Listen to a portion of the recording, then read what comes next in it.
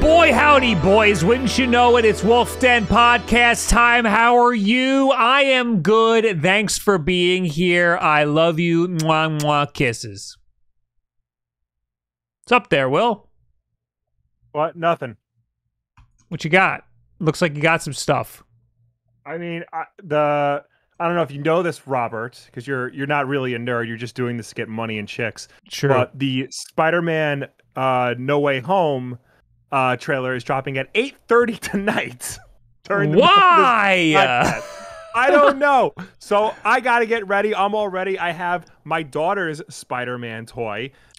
Ripped it out of her grubby little mitts. I got Homecoming on Blu-ray. I got Miles Morales on PS4 because Alex still has my regular Spider-Man PS4. I've got the Death of Gwen Stacy.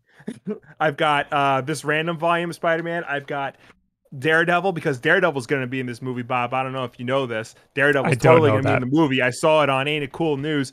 I got Spider-Man under my hat, literally. We stole this from Mom and Dad's house, by the way. I am also sitting on a player's guide for Tony Hawk 2 because Spider-Man was in that game, and that means Tony Hawk is going to be in the movie. Confirmed. You heard it here first. We owned that. We did. Do I have any cool Spider-Man things? I don't have any cool Spider-Man things. Oh, man. See, like I said, fake nerd.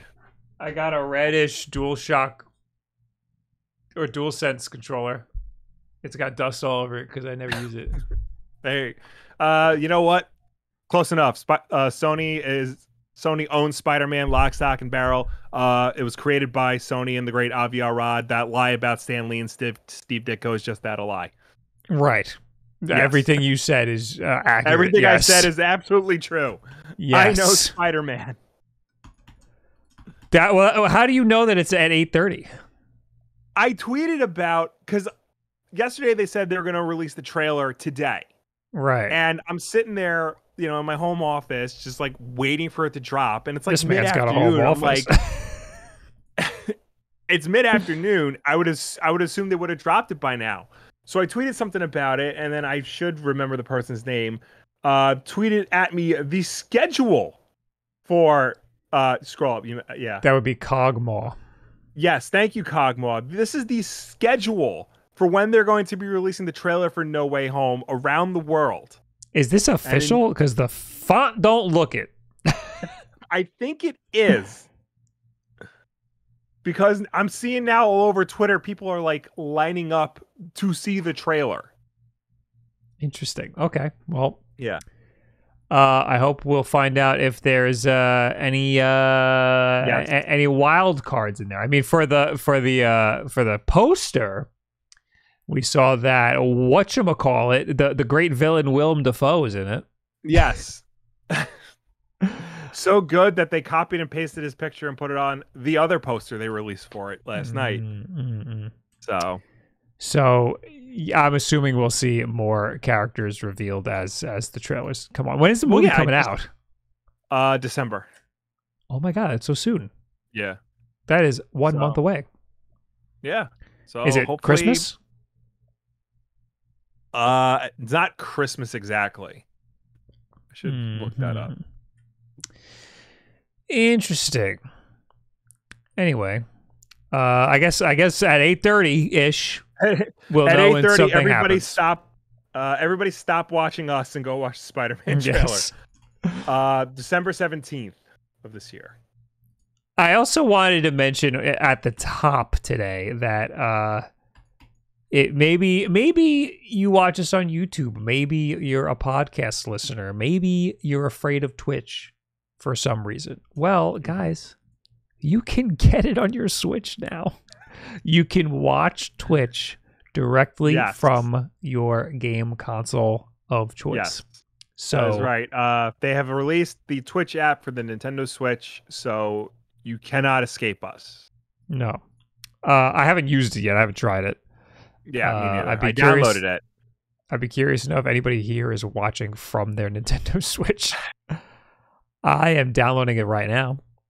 It's weird because, these are all like Twitch and YouTube and Hulu and all the other video streaming apps like your Netflixes, your Amazon Primes and whatnot. Those should have all been apps that were released close to launch of the Switch. But like we're what, 4 years out now into its life cycle. The fact that we only have like 3 or 4 video streaming services on the thing shows that it is not a priority for anybody. No. And it's I don't know. So like that's the thing. I don't know if it's not a priority or if Nintendo is such a pain in the ass to work with that they're trying and it's just not working. Well, I mean, the Wii U had like all the big ones. The Wii U actually had Netflix and Hulu and YouTube and Amazon Prime. The Wii, I think, is a big reason Netflix is as big as it is. Yeah. I don't think Netflix would be as successful as it was without the Wii because it was a killer app for the Wii. Yeah. You just needed to put a friggin' disc in. Apparently, I learned that disc was literally just a code that authenticated the app itself. You can actually hack the app to not need the disc. Oh. Yeah. Interesting. Yeah. Yeah, I just think that something with Nintendo is making it difficult for all of these video streaming services to get on their eShop for some reason. But the Twitch finally made it through. Yes. Not much is a priority to Twitch. Twitch don't care about much. Nope. Anyway, I'd also like to give a special thanks to Fred for the 30 months. Thanks, bro. Oh, thanks, Fred. And Go Fish Goldfish for the 2 months. Hey, Bob and Will, thanks for the Dread recommendation. Played through it last weekend. One of my favorite games of the year. Wow. You are welcome. Speaking Glad you enjoyed it. Of Game of the Year. Yes. Today, our good friend, Lord and Savior Jeff Keighley, yes, announced all the nominees for this year's The Game Awards. Yes. I was not expecting that. Is there a better website than IGN? Don't they have it on their own website? So I tried getting it on their own website, but it kept crashing. Okay. Yeah. At least it kept crashing for me. I don't know if they've like fixed it or whatnot. Because remember, you can vote on the Game Awards. Oh, boys, it's time. So, you all know what to vote for. Yep. Ratchet and Clank. Cyber Shadow. Subscribe to the Game Awards website? No, get away from me. If you just go to nominees. Yeah. Nominees. Yeah. View all categories. Oh my God, why? If I hit vote, oh no, okay, I hate this website. I hate it. Jeff, figure it out. If I just start voting, will that work?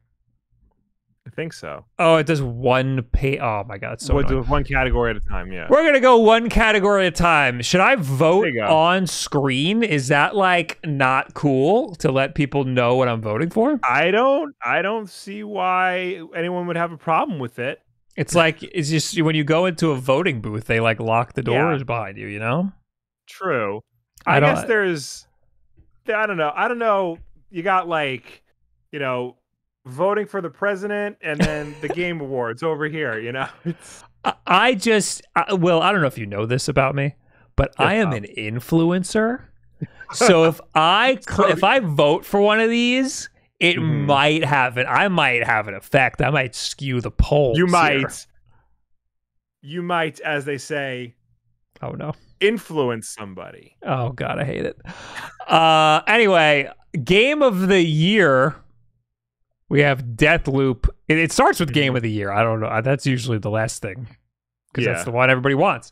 We got Deathloop. We got It Takes Two.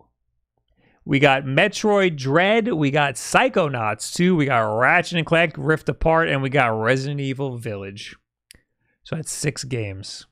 Yes. Of these games, I have played 2 of them. I have played 1 of them. Wow. I've played 1 of them, and I've recommended another one that I haven't played yet. Which one would that have been?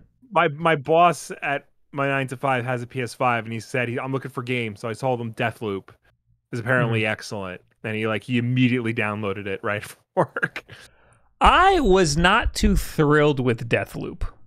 Really? Yeah, I mean, it's a good game, but it's like a little bit of a roguelike, and there's a certain path you kind of have to take, and the game doesn't really like it does a really bad job of pushing you in the direction, I think. Right. There's a lot of reading, and I don't do that. And there's a lot of backtracking. Right. Well, yeah, because you have to basically replay the same day over and over again. It's Groundhog's Day. So I wasn't too I mean, the gameplay was really good. But then I was streaming it, and I was getting stream sniped. You know how you can like join somebody else's game and basically chase after them and kill them? I was being stream sniped while I was streaming the game. So like that's kind of like something that, you know, is unique to me. But I guess you could just go on Twitch, watch people who are playing Deathloop, and just scroll like to the bottom of try to find them. And try to find them. So yeah, I wasn't. I mean, the gameplay was fun and whatever, but I don't see myself wanting to finish a game like that. So yeah, I wasn't too thrilled on Deathloop. It's good, but I don't. It's definitely not my game of the year for sure. I heard really good things about Ratchet and Clank. I forgot that came out this year. Yes. That looks really good, and it looks up my alley, and it looks beautiful. It looks like a great little tech demo for the PlayStation 5, especially something that's not rated M. So that is something I would like to try. Do they have a demo? I would love to play just a demo of it. Do games even have demos anymore? Yeah. I know Metroid has one. Metroid has one. You could just play the demo, and it's pretty beefy. Psychonauts 2, very highly anticipated by I guess it had a cult following, the first one. It had a very big cult following. It was critically adored, but nobody bought it at the time. Right. And it didn't sell very well. Yeah. Its legend grew over the years, though, and they finally were able to release a sequel to it. I just don't know if it's enough to warrant Game of the Year. Yeah, I've that's another one I've heard really good things about. It reminds me of a type of platformer you would see on like a GameCube or something. Well, yeah, it came out in that era. Yeah, so it interests me, but there's a lot of other games I would make a priority over. I just don't know Psychonauts 2. If it's doing or saying anything that the original game didn't already do. Right. Just now it's doing it, 20 years later with a bigger audience.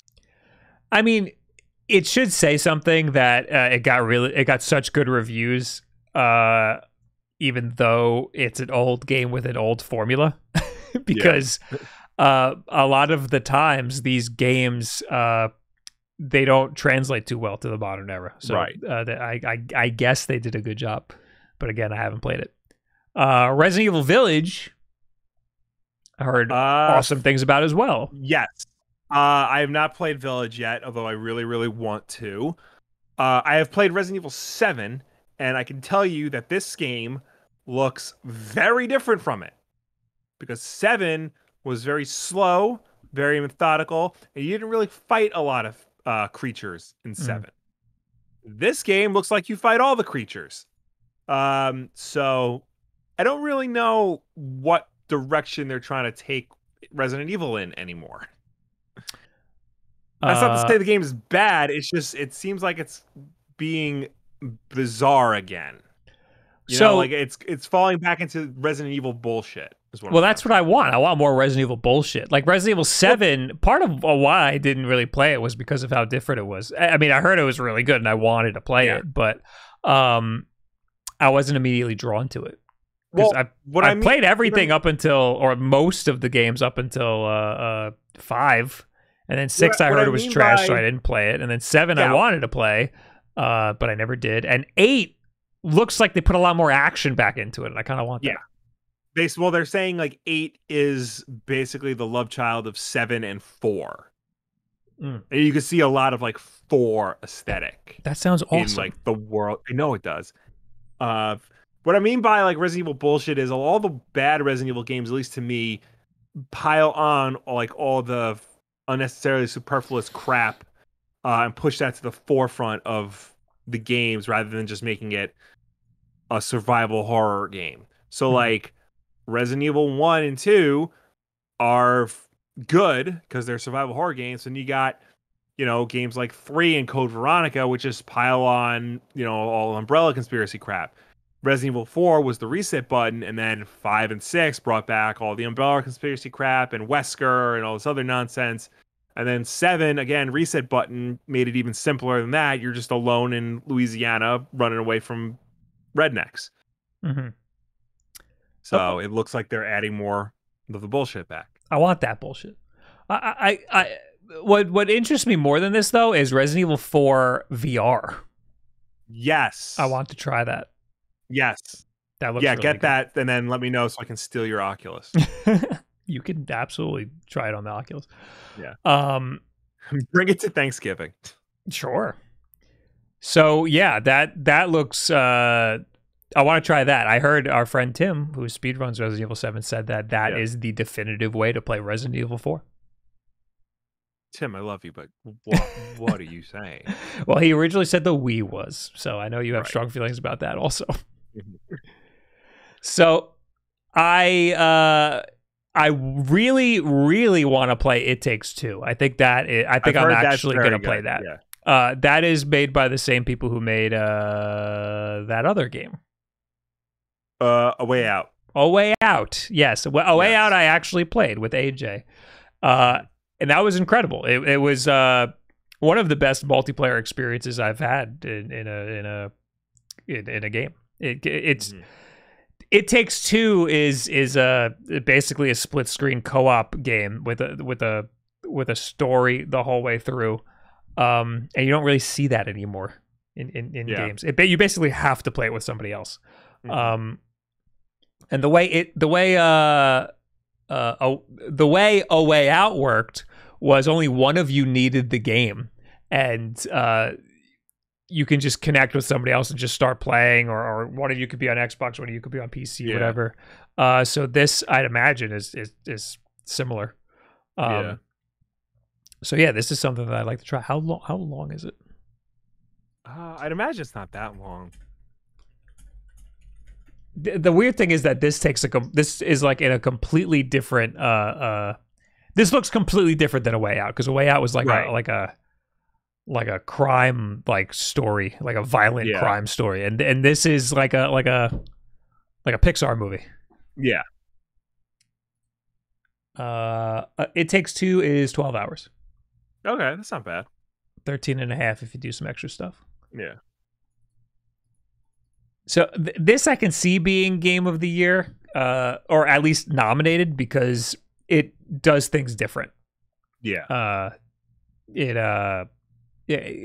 Not a lot of games are doing this right now, or I don't remember a game that is just a co-op split screen experience. Right. That also lets you play online. So that I think that makes sense to be here. Otherwise, Metroid Dread, we talked about it all podcast last week. It's fucking phenomenal. I'm gonna vote for that. Absolutely.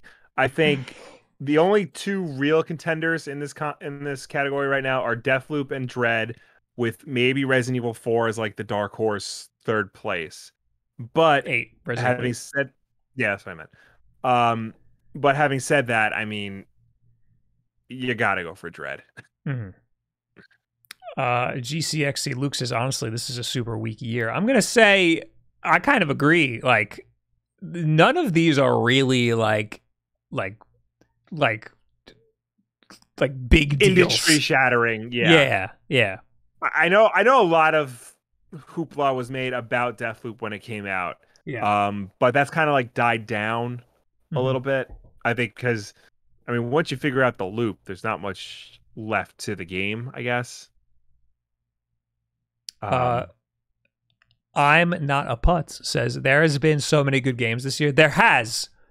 I don't want to Yeah. make it sound like we're like saying there's nothing good. It's just that Yeah.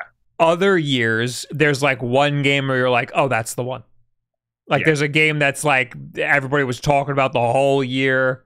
There's a game that like changed parts of the industry, you know, and this year just doesn't have that.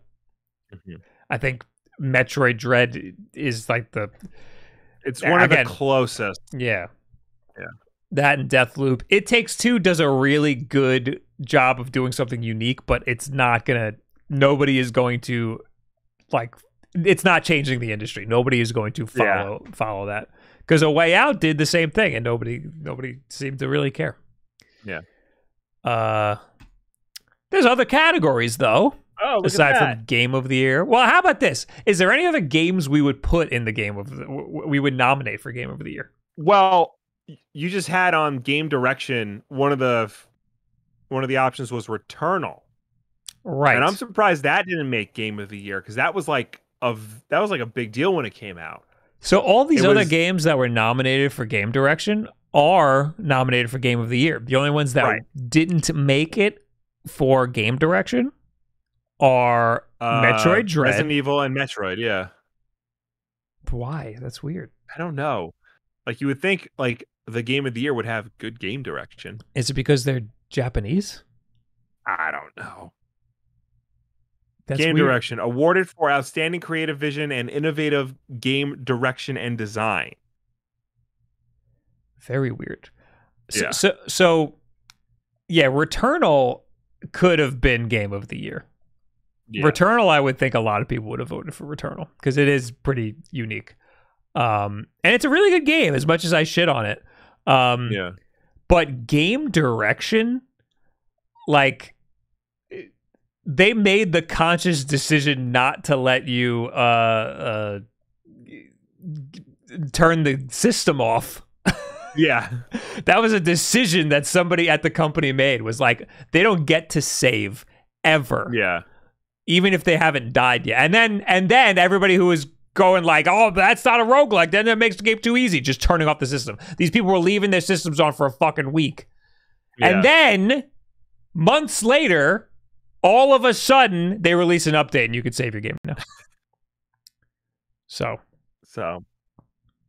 And again, it's not like I want you to be able to save your game, like, really. I just wanted you to be able to pause it and pick it back up later without having to leave the fucking console on. I don't care if you die, it starts the whole game over again. I get that that's the difficulty you want. But if I'm still alive and I want to go eat food or take a dump, I want to turn the system off. You should be able to do that, yeah.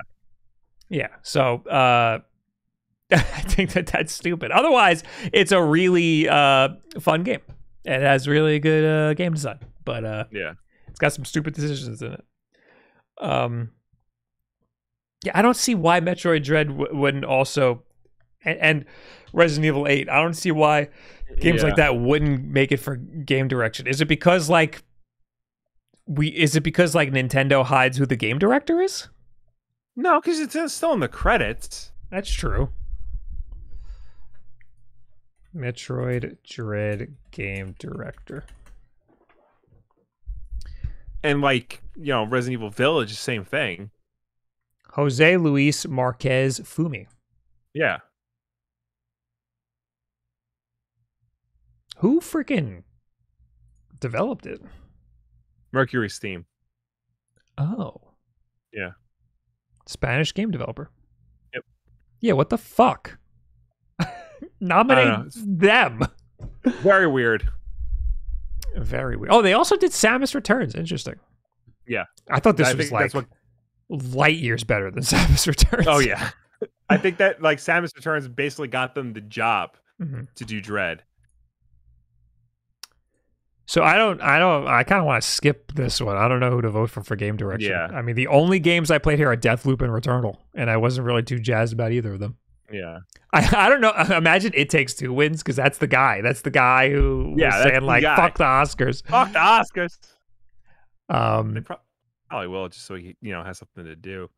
And Psychonauts 2, was that Tim Schafer. Yeah, it was Tim Schafer. Yeah. Yeah, I don't know. I think Ratchet and Clank looked like it had good game direction, but again, I didn't play it, so I don't know. So I'm gonna just skip this one completely. Right. Best narrative, we have Deathloop, we have It Takes Two, we have Life is Strange, True Colors, we have Marvel Guardians of the Galaxy, we have Psychonauts 2. I'm hearing great things about Guardians of the Galaxy. Yes, I'm hearing. Well, I'm hearing that it has a lot of narrative in that it's one of those games where the characters do not shut up.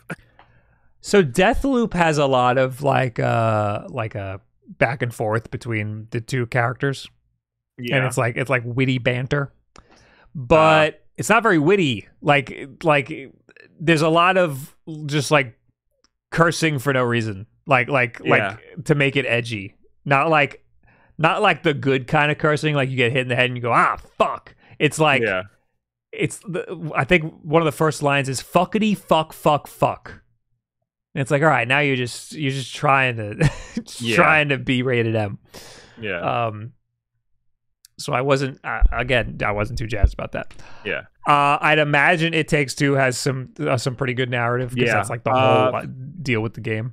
Yeah, same thing with Life is Strange. That's like one of those. I don't want to say it's like a Telltale style game, but it's like in the same vein. It's a very narrative focused. I haven't heard anything about Life is Strange True Colors. I know the original Life is Strange everybody loves for its narrative, but I haven't heard anything about True Colors, which makes me think it might not be that great. And Psychonauts 2, I know Tim Schafer games are always praised for their writing and like their creativity. Even a game like Brutal Legend, which he did, which I did not like all that much, had a really interesting story and really cool characters. So I'm gonna skip this because I haven't played much of it. Best art direction: The Artful Escape, Deathloop, Kenna Bridge of Spirits, Psychonauts 2, and Ratchet and Clank: Rift Apart. I'm realizing I didn't fucking play anything this year, Will. So I've seen The Artful Escape, and it does look very pretty and very unique. Ratchet and Clank honestly just looks like another Ratchet and Clank game. It's pretty. It's pretty. It is. No, it is. But I mean, The Artful Escape is very unique looking. So that game came out and like I couldn't tell whether or not people liked it. I think it was a little generic, but people were really excited for its release. I know that. It looks like a Pixar movie. It looks pretty good. Yeah. Deathloop, I will say, it does have really good art direction. It does look really nice, and a lot of like the loading scenes, a lot of the UI elements have like this nice like comic booky painted style. Yeah. I kind of like it a lot. I think the art direction in Deathloop's really good. And then Psychonauts is Psychonauts. It looks the same as the old Psychonauts.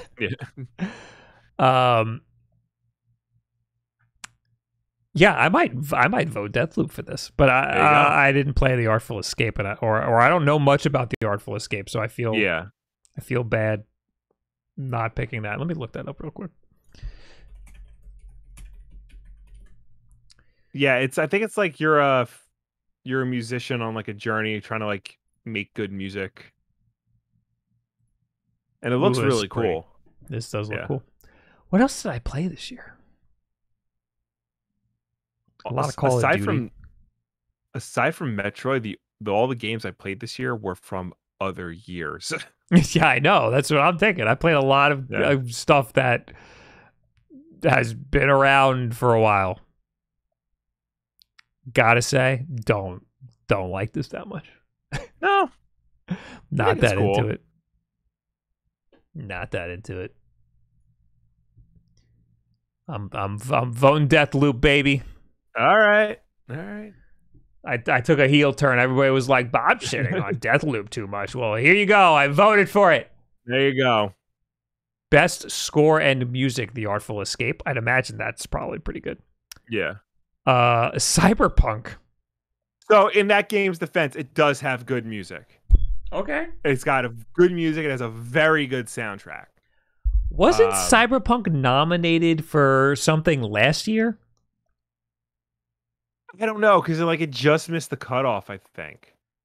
I thought it was nominated for something, and that was like the whole thing, was that it was nominated before it even came out, and then it came out and it sucked.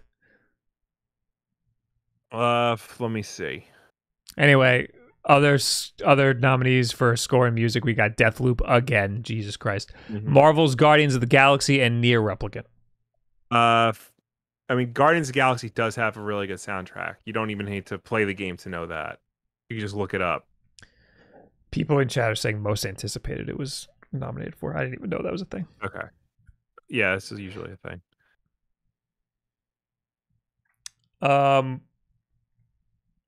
Nier Replicant version 1, version 0.1.22474487139. That's the name of the game. That's immediately disqualified because it is a stupid name. Yes. Do not normalize these dumb Kingdom Hearts style naming conventions. I'm abstaining from voting. All right. Best audio design. Deathloop, Forza Horizon 5. Now, I've heard phenomenal things about Forza Horizon 5. Yeah, I've been seeing a lot of people wondering why Forza Horizon 5 was not nominated for Game of the Year. That's surprising. I need to play that. I might play a little bit of that tonight. Fuck it. There you go. Because it's Game Pass, right? Yeah. I'm gonna freaking download it. Because you got off-roading, dude. I want to do that. Yeah. I want to try that. I actually I'm not even interested in racing games, but for whatever reason, I played the hell out of the Forza that came with our Xbox 360. That was Forza Motorsport. That was like the sim racing game. Yeah, that was awesome. Yeah, Forza Horizon is more like the open world arcadey style racing game. That sounds even better. Yeah. Because normally I like that. Normally I like the Burnout style. Yeah. It's not as arcadey as Burnout, but still. Yeah, I saw people wanting this to be Game of the Year. I saw it was getting 10 out of 10s and stuff, so I need to... Yeah, that's surprising. I need to try this. And Forza has always had good audio design because they like get the actual cars and like mic them up and stuff. Yeah, yeah. But anyway, Ratchet & Clank and Rift Apart, we got Resident Evil Village, and we got Returnal. Returnal has really good audio design.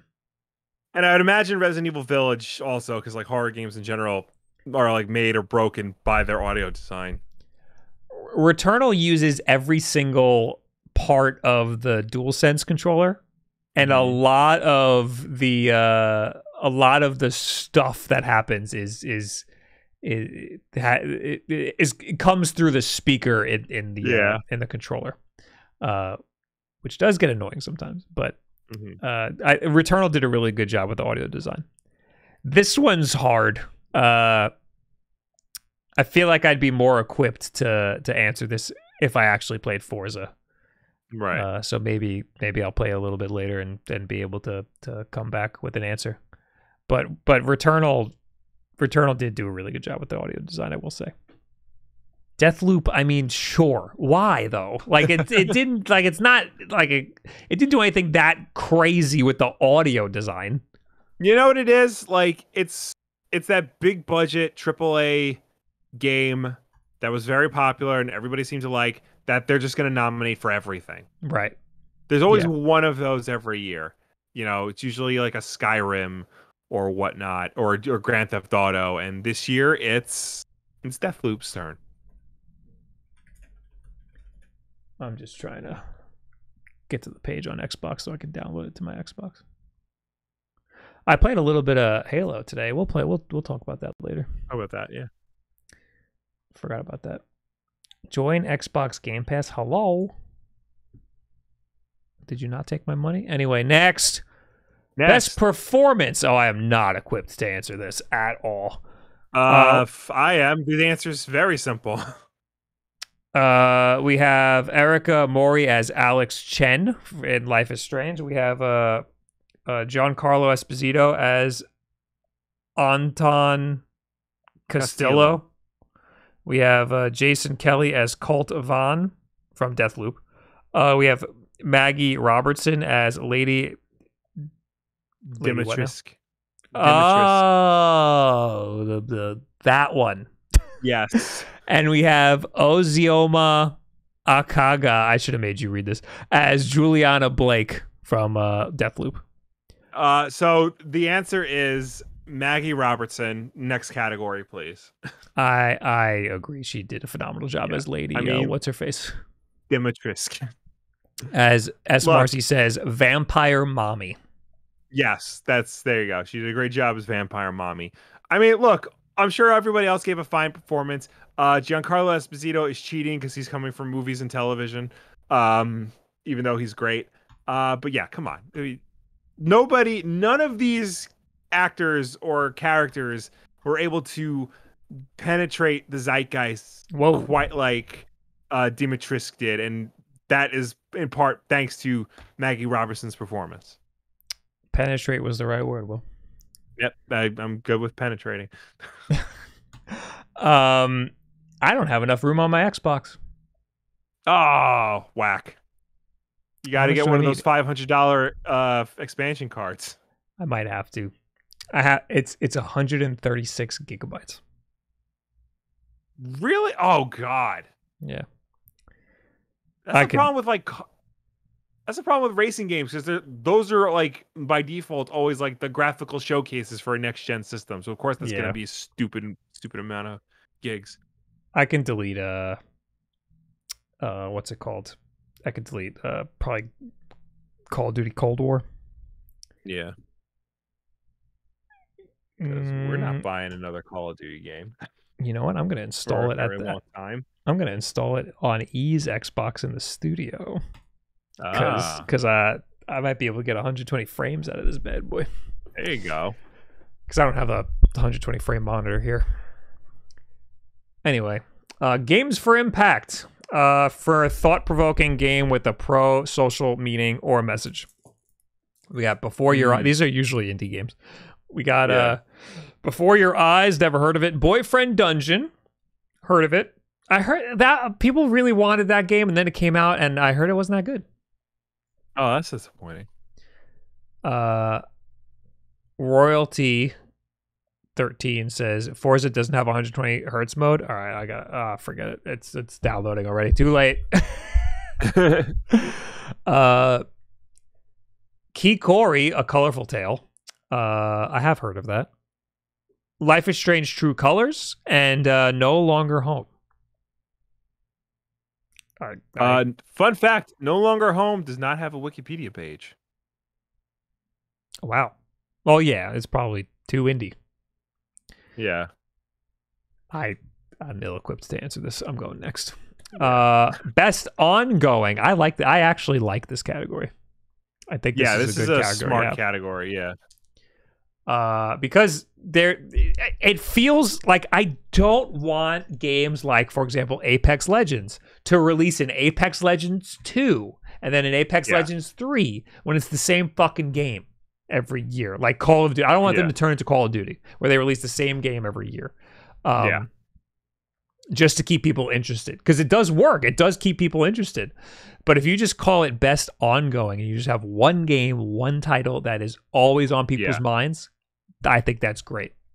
Anyway, the nominees here are Apex Legends, Final Fantasy 14, Fortnite, Genshin Impact, and Call of Duty Warzone. Now, Apex Legends is a really big deal. It's very popular. It's very good. I personally love Call of Duty Warzone. I think that's been doing really good. They've had a lot of mistakes, and it hasn't always been great. But right now, I think it's still really good. Fortnite, I don't think so. Is that Carnage? That is Carnage. Yeah, I think they're adding Carnage. Fortnite, I'm completely over. I think I'm surprised more people aren't over. I know. Genshin Impact, a lot of people like that. I think, honestly, Final Fantasy 14 wins this because that game has been out forever, and for whatever reason, this year it exploded. The game came out originally in 2010, and it was like savaged upon release. Then in 2013, they rebooted it as A Realm Reborn, and now it is like almost as big as WoW is. It's incredible what this game has done. Well, Shoryuken in the chat says the game exploded due to the WoW exodus. Oh, there you go. So I guess everybody was leaving WoW and jumping on Final Fantasy 14. There you go. That works. I honestly, I think as much as I love Call of Duty Warzone, and as much as I think Apex had a pretty huge year this year also, I think Final Fantasy 14 had the biggest. I think that they they're like a prime example of why ongoing works really well. Why having a freaking 10-year-old game, 11-year-old game can still do really well for you, and why you don't need to keep releasing incremental games or yearly games, you know. I do really love the fact that Call of Duty Warzone is an ongoing, and like they're not just gonna require you to buy a new $60-$70 game every year. Yeah. But that's just how it is now.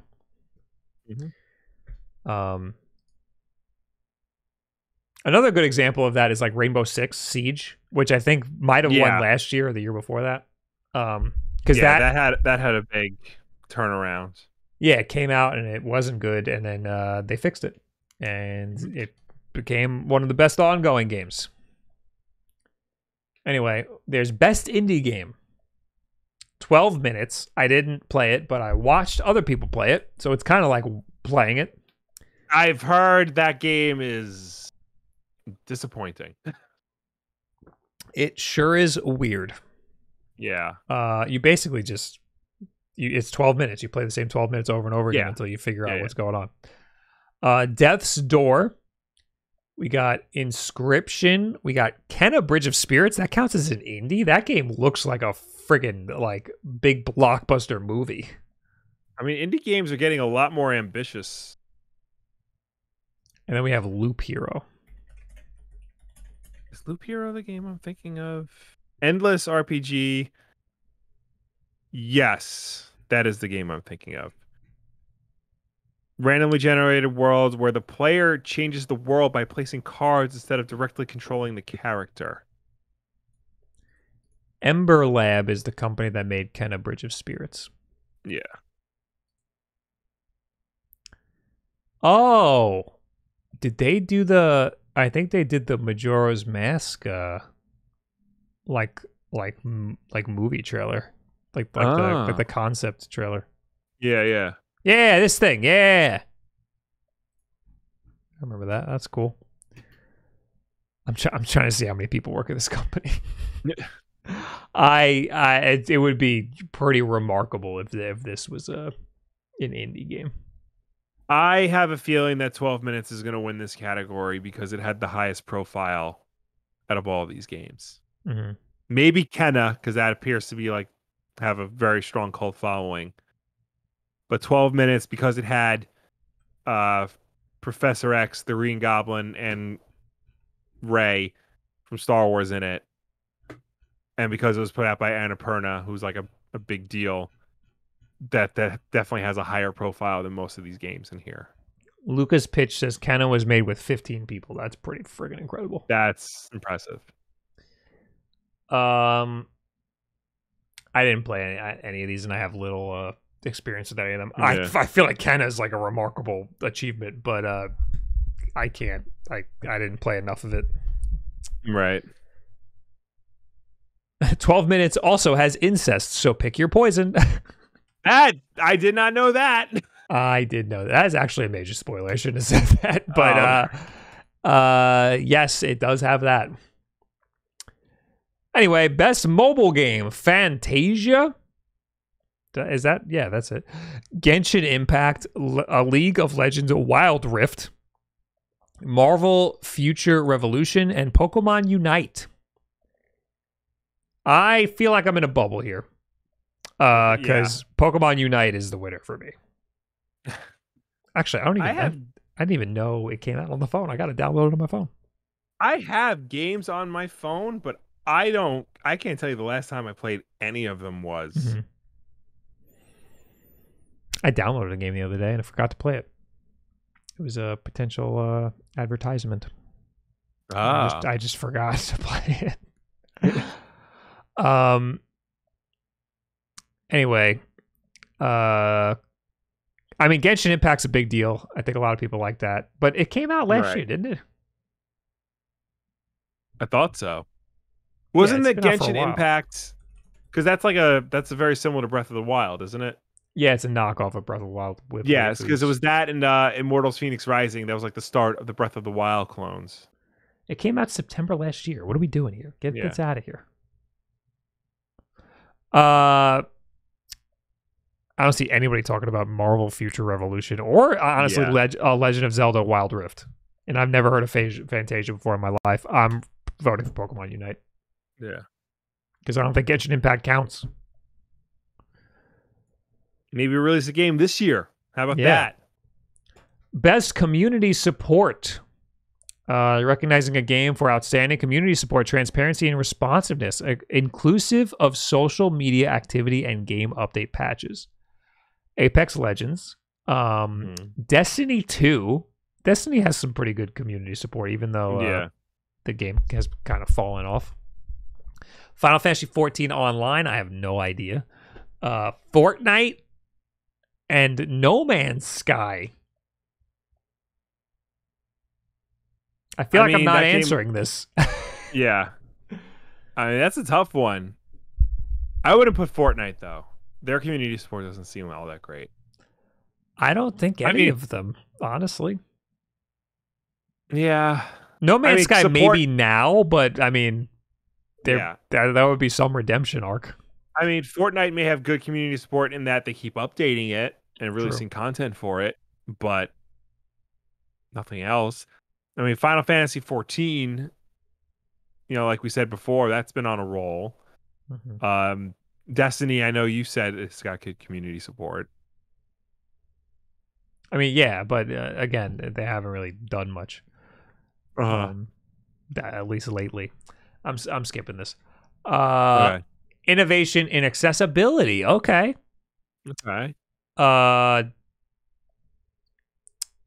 Recognizing software and or hardware that is pushing the medium forward by adding features, technology, and content to help games that be played and enjoyed by an even wider audience.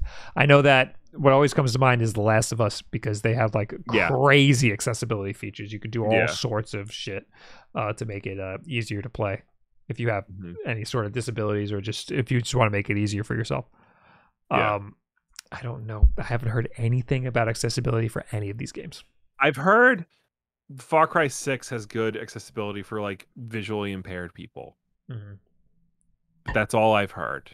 Right. I saw, who was it in the chat? Shoryuken Pizza Guardians got my vote for accessibility. Royalty Forza has really good accessibility. They have sign language mode. Oh, I did see that. But explain that to me, Will. Because look, there's subtitles. I know. What's the difference? Look, I am a privileged man who still has his hearing. So I don't understand why you would opt for sign language over subtitles. I'm losing my hearing, so I need to know. I need to know what I need to look forward to. Maybe for some people who are fluent in ASL, American Sign Language, that's easier for them to read faster than subtitles. Royalty 13 says apparently a lot of context and tone gets lost with subtitles. Okay, that makes sense. That makes sense. Yeah. What an interesting thing to decide, like, as a company, like we need that context and tone, so let's hire a sign language interpreter and film. You ever see that actually explains? You ever see those videos of like the people who do sign languages for concerts? Yeah, they're going nuts. They go nuts. They put a lot into it. That explains it. Yeah. Whenever I see people doing sign language, like interpreting it, they are putting a lot of emotion into it. Yeah. So I guess that makes a lot of sense. Yeah. We learned something today, and that's important, boys and girls. You should always be learning something. That's why I asked the question. I knew I would look stupid, but we end up coming out smarter guys. Yes. I'm skipping this category. It's probably Forza, but I don't know. Best VR and AR. We got Hitman 3. What? I didn't know that was VR. That's a PS4 exclusive mode. You can play the game in first person. I Expect You to Die 2, which is the like James Bond-esque sort of keep talking and nobody explodes type thing. We got Lone Echo 2, never heard of it. Resident Evil 4, which I want to play, and we got Sniper Elite VR. Sniper Elite VR sounds like it would be awesome in VR. That's true. So I've actually heard that the VR in Hitman is not great. Ooh. And that's disappointing because I played the opening level of Hitman 3 and it's fantastic. And I would have loved to have seen how it would have been in VR, but apparently it's not great. I would say just give it to Resident Evil 4. I mean, who are we kidding? Having not played any of these games, Resident Evil 4 takes it. Yeah. The answer is always Resident Evil 4. I just feel like there's not much in the VR AR world to nominate, you know. It's hard because a lot of like VR AR stuff is like essentially still just tech demos. And I think it says a lot when one of the most talked about VR games of this year is a game that came out 20 years ago. Right. So all right, we got to plow through these. Best action game. This is such a dumb category. I hate this category. Best game that has action in it. Back for Blood, which nobody likes. I don't know why that's here at all. Shocking. That's shocking that nobody likes this game. That's just. I feel like they like know the developers and just put it on here. Yeah. Chivalry 2. I don't know that one. Deathloop. I've heard that game is interesting. This is just like a second chance for some games to win who didn't make Game of the Year. Right. Well, Far Cry 6. Far Cry 6 is that, you know what? That is an action game, though. That is an action game, but it's if you played Far Cry 3, 4, or 5, you've played this. Silent Mongoose says, Metroid has action. Why is it not there? LOL. Because there's a really weird, like, sort of criteria that they use for action game. So I not to skip ahead or anything, but on the IGN article below, best action game is best action adventure game. And Metroid is in that category. I also hate that category. I forgot about that category. Also hate that category. Action adventure doesn't make any even worse fucking sense. Because that just encompasses a lot more games that like don't really have a clear, definitive kind of genre. Right. And there's one game in the action adventure category that actually pisses me off. That's I might just give this to Returnal. I heard bad things about Far Cry 6, and it just looks like Far Cry 3. So yeah, I'm gonna just give this to Returnal. Yeah. Anyway, next I guess is action adventure. Will we got Guardians of the Galaxy? We have Metroid Dread. We have Psychonauts 2. We have Ratchet and Clank, and we got Resident Evil Village. Resident Evil is a horror series. It's a horror series, and putting it in action adventure, that's why people don't like Resident Evil 6, because it was an action game, not a horror game. So that's disappointing. Do not vote for that for best action game, because it's not an action game, it's a horror game. It's a horror game with action elements. Difference. This is a stupid category. I think of all of these, Metroid is honestly the only one that comes close to being a true action adventure, because there's a lot of action in it, and you are on an adventure. You're exploring the world and the terrain and trying to solve puzzles. It is the truest definition of the descriptor that it's given. So the description says for the best action adventure game combining combat with traversal and puzzle solving, and that's literally Metroid Dread. When I see a category like this, I think that the reason it exists at all is for games that need a genre, and games like Uncharted would be action adventure. Like clearly are action adventure. What else? Zelda, like you know. Zelda, yeah. But none of these games are like, oh yeah, that it needs its own category, you know? Yeah. Whatever, I'm voting Metroid anyway. Because Metroid's not nominated for like anything. It's nominated for Game of the Year, and like that's it. Yeah. Anyway, best role-playing game. Cyberpunk. Cool, dude. Yeah, I'm gonna vote for that. So, a lot of people say that Cyberpunk is a good game that has, or Cyberpunk would have been a good game if it wasn't so broken. I say that. I say that there's a good game buried underneath all that broken code somewhere. I disagree. I think it is a bad game riddled with bad problems. I think that even if it ran good, it would still not be good. That's what I think. I disagree, but I think we've gotten to the point where it's very obvious that CD Projekt Red is in no hurry to make this game playable. Or so, it's just too hard. They fucked up that badly. Yeah. When people internally were talking about the problems that they had with the game, they said they thought they were like 2 to 3 years out. So like there might be 2 to 3 years till this game is done. And I'm sure they're also working on a new game because they can't just put everybody on Cyberpunk because they're still not going to sell that much. Yeah. I actually played Monster Hunter Rise, and that game is really good. Okay. I actually forgot that game came out this year, and I am shocked this is the only freaking category it's in.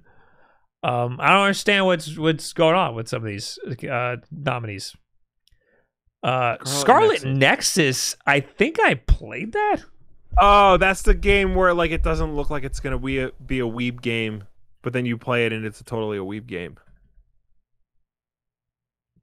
Where did I? Like the cover. Have you seen the cover art for Scarlet Nexus? No. It looks like it's very deceiving because it looks like it could be like a Western dark fantasy type game. It looks like that game for Xbox 360 that was. Oh, you had like the big arm. Yeah. Yeah, it looks like Prototype. Yeah. But no, it's a weeb game. There's a mobile game that I played that was a weeb game, and it was it was for a potential sponsorship, and it was actually sick. And then I didn't get the sponsorship for some reason, but it looked a lot like this. I wonder if this was it.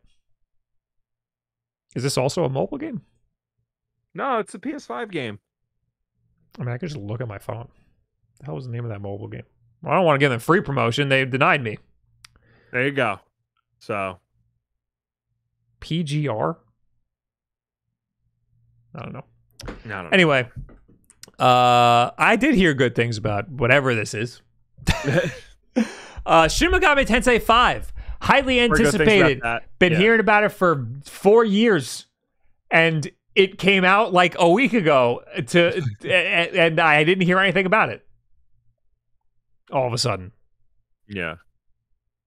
And Tales of Arise, I don't know, never heard of that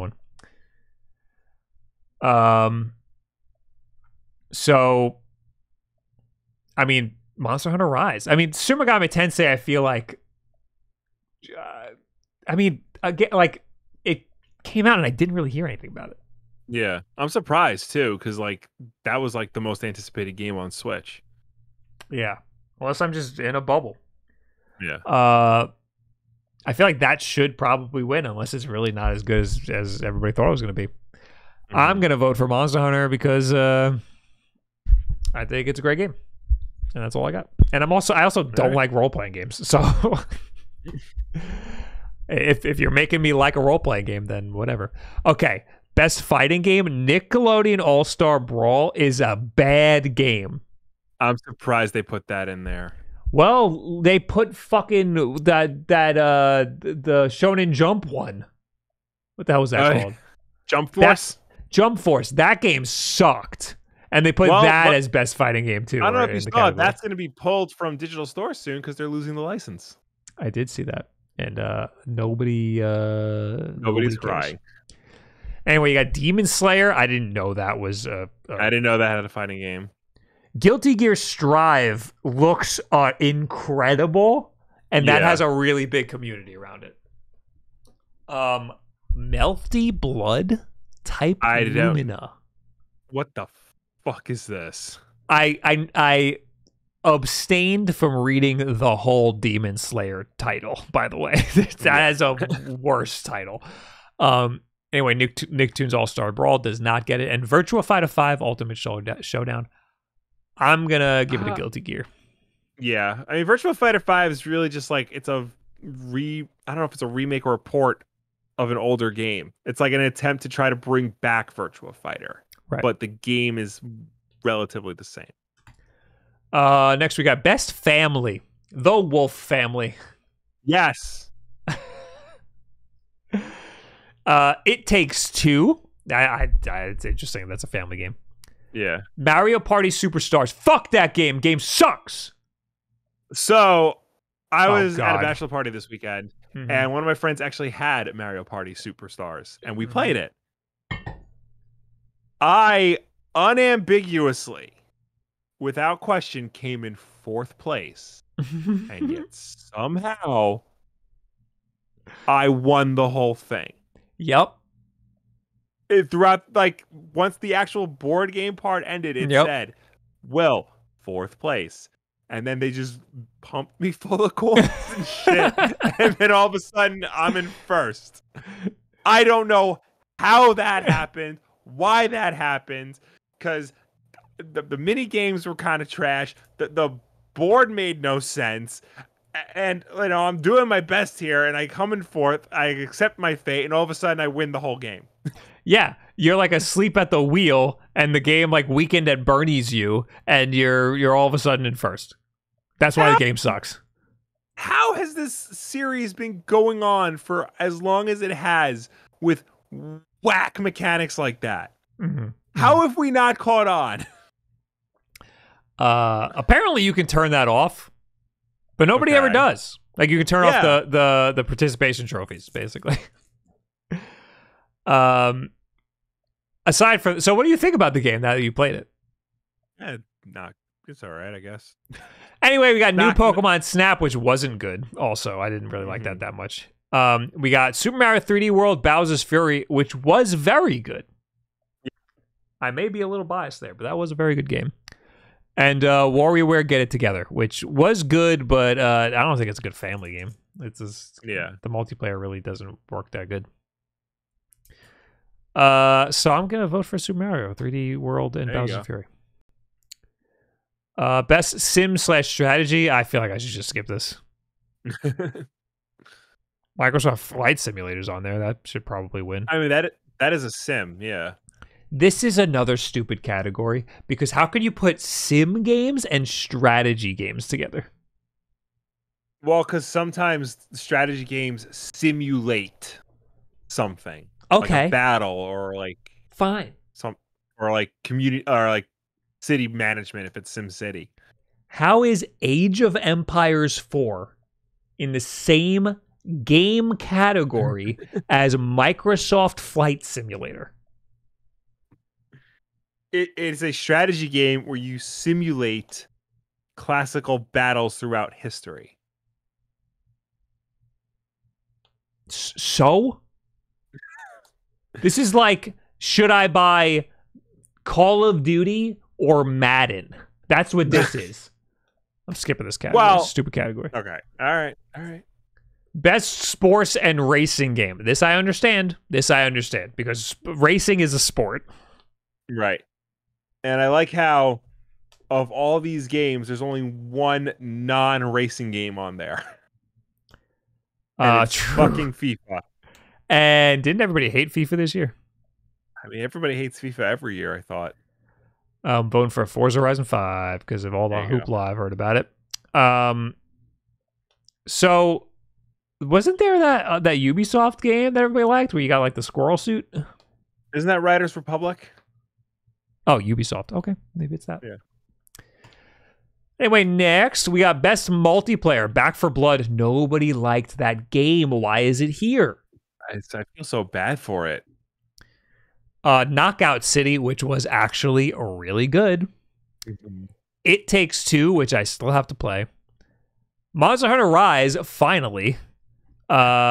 New World. Oh, New World. A lot of people really like New World. Yeah, I'm surprised that game is as popular as it is. And Valheim, which also a lot of people like that. Yeah. One of the developers is called Coffee Stain. I'm abstaining from this. Okay. I feel like New World should probably win. It Takes Two, maybe for its innovation. Yeah. But I really enjoyed my time with Monster Hunter Rise and Knockout City. So I don't know. I'm kind of at a standstill here with this one. I mean, I haven't played any of these, and I typically don't play multiplayer games, so. Content Creator of the Year. Dream. Skip. None of them are us. I only know Dream and Fuslie. I don't know any of these other people. And I don't even know their content. I only see Fuslie on live stream fails and other people's streams. So, I don't. And Dream, like, I guess last year he got canceled for cheating in Minecraft. And I guess people are over it now. Anyway. Well, good for him. Best debut indie? Okay. I mean, I guess it's good to give indies more categories.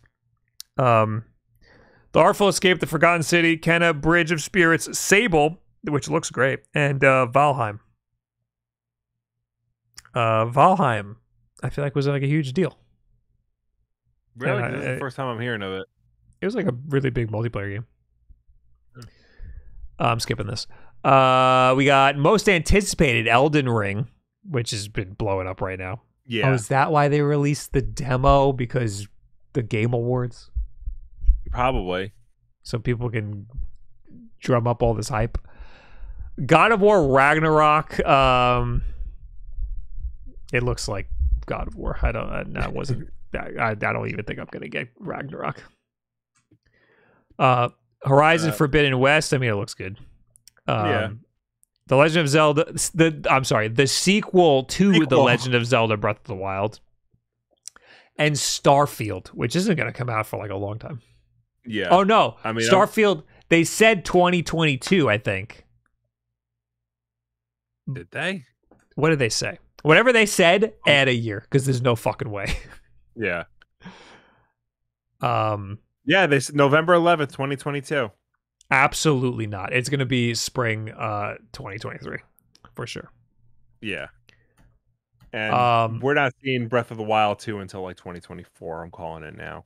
Yeah, Zelda always gets delayed. But Nintendo finally put a window on it. I don't know if that kind of snuck under the rug. Yeah. But Nintendo made a little tweet the other day. They tweet too much. They made like a little, here it is, the infographic that says like, what's up next for Nintendo Switch? And it says 2022, the sequel to The Legend of Zelda Breath of the Wild. And also Bayonetta 3. There you go. So, yeah, that means it's coming out. It's slated to come out next year. I assume the holidays, it'll probably be delayed a little bit. Yeah. I feel like it's Elden Ring, but only because they like cheesed it by releasing a demo right before the Game Awards. Yeah. Yeah, I don't know. Elden Ring, I mean, that's had hype for a while because it's from Software meets George R.R. Martin, but yeah, I guess it would have to be Elden Ring. I mean, none of these are my most anticipated game. True. What is your most anticipated game, Will? I don't know. I don't even know what's coming out anymore. I mean, Spider-Man 2 looks great. I'm interested in Gotham Knights. In terms of non-comic book licensed games, I don't really know. Oh, Perfect Dark. I'm interested in that. I am actually really excited for Perfect Dark. I'm hoping, yeah. Yeah, I mean, I'm not sitting here like counting the days until anything, really. Yeah. So I'm gonna skip this. Best esports game: Call of Duty, just any Call of Duty. Okay. Counter-Strike: A Global Offensive. That game's been around forever. Yeah. Dota 2, League of Legends, and Valorant. So I guess Dota 2 is on here. Yeah, that is weird. I guess this is just completely disregarding what year it came out. Yeah. Well, yeah. Most esports games are like old. I think it's really weird to just put Call of Duty, period. Like the whole series is just one part of the category. Well, they usually play the latest one when they do esports. Right. I don't even think people play Dota 2 anymore. I think Valorant has to take this because... yeah. But then again, like Valorant came out last year, and I don't know like what the community is like now. Yeah. Apparently, League of Legends is still going very strong. Mm-hmm. So is Counter-Strike, apparently. Well, yeah, Counter-Strike. You can't kill Counter-Strike. I mean, Call of Duty's been great too, but I've been watching all the stuff I watch is Warzone stuff. I don't really watch like the actual like esports stuff. Yeah. I'm voting Valorant. Right. Next, esports athlete. I don't know any of these people. I think I saw an interview with Tens once. Skip. Oh, I skipped too much. Best esports team. We're skipping that too. Best esports coach. Once again, we're skipping that. And best esports event. And we're done. Okay, there you go. We did it. Good so job, everybody. Are there any games we wish we would have seen there? Like, I feel like there's games missing. I'm trying to think of like all the games that like came out, even like if I haven't played it that I'm aware of that had a lot of buzz. And it just isn't there. Right. I'm really bad at like remembering the games that I recently played. Yeah. So what I will do instead is go to Twitch Tracker and look at my most recently played games. There you go. Last seen. Let's do that. We got Metroid Dread, of course. We got Deathloop, Halo Infinite, which just came out, which we'll talk about. We promise. We promise we will talk about it. Pokemon Unite. I'm surprised we didn't see more of that. Yeah. Mario Golf Super Rush. Where's that in the sports category? Oh, yeah. I think Mario Tennis was in the sports category when that came out. I thought people liked Mario Golf. It was good. I mean, I played it and then forgot about it. Yeah. We did see Mario Party. This is a different Mario Party though. I'm back all the way in March. Monster Hunter Rise. I am surprised we didn't see more of Monster Hunter Rise. We did see Returnal. And I think that's it. Super Meat Boy Forever, I think, came out at the end of last year, maybe. Yeah. I played it early this year though. Cyber Shadow. Where's that for indies? I guess nobody was able to beat it. Where's the platformers category, Will? See, that's a category that definitely should exist, but they probably will just lump that in like action or action adventure. Right. Or fucking Mario's in Family Game. Right. When it's obviously a platformer. So, I mean, this year had a lot of good stuff. It just didn't really have anything that was like really like earth-shattering. Yeah, nothing that like stood out as much as like some other years. Yeah. So, not very exciting, really, coming out of the Game Awards. We didn't organize this right. Let's talk about Halo! Yeah! So, there was the Xbox 20th anniversary live stream yesterday in celebration of 20 years of the Xbox. There were some news announcements, and then there were a lot of just like, hey, isn't Xbox great? One of the main news announcements was the Halo Infinite multiplayer mode is out. It's out right now. 3 weeks early. You can play it. So I was a non-believer. This was a rumor that was going on all weekend. People were saying that they were rumoring, the same people who were rumoring certain other things that were rumored this year. Right. They were rumoring that the Xbox, that Microsoft is going to just drop Halo multiplayer yesterday on the Xbox's 20th anniversary. And I was like, no shot, because that game is not finished, and they've been having a lot of problems. Like, how are they going to just drop the multiplayer? How are they just going to drop the multiplayer and make it free for everybody and just have everybody play it before the game's even out? That they've been taking their sweet time. But part of the rumor was also that there was going to be a campaign demo. So Which we did not get. And the rumor was that the full multiplayer was going to be released. What we have is a demo of just the multiplayer. However, not the demo, I'm sorry. It's a beta of just the multiplayer, but it is the whole multiplayer.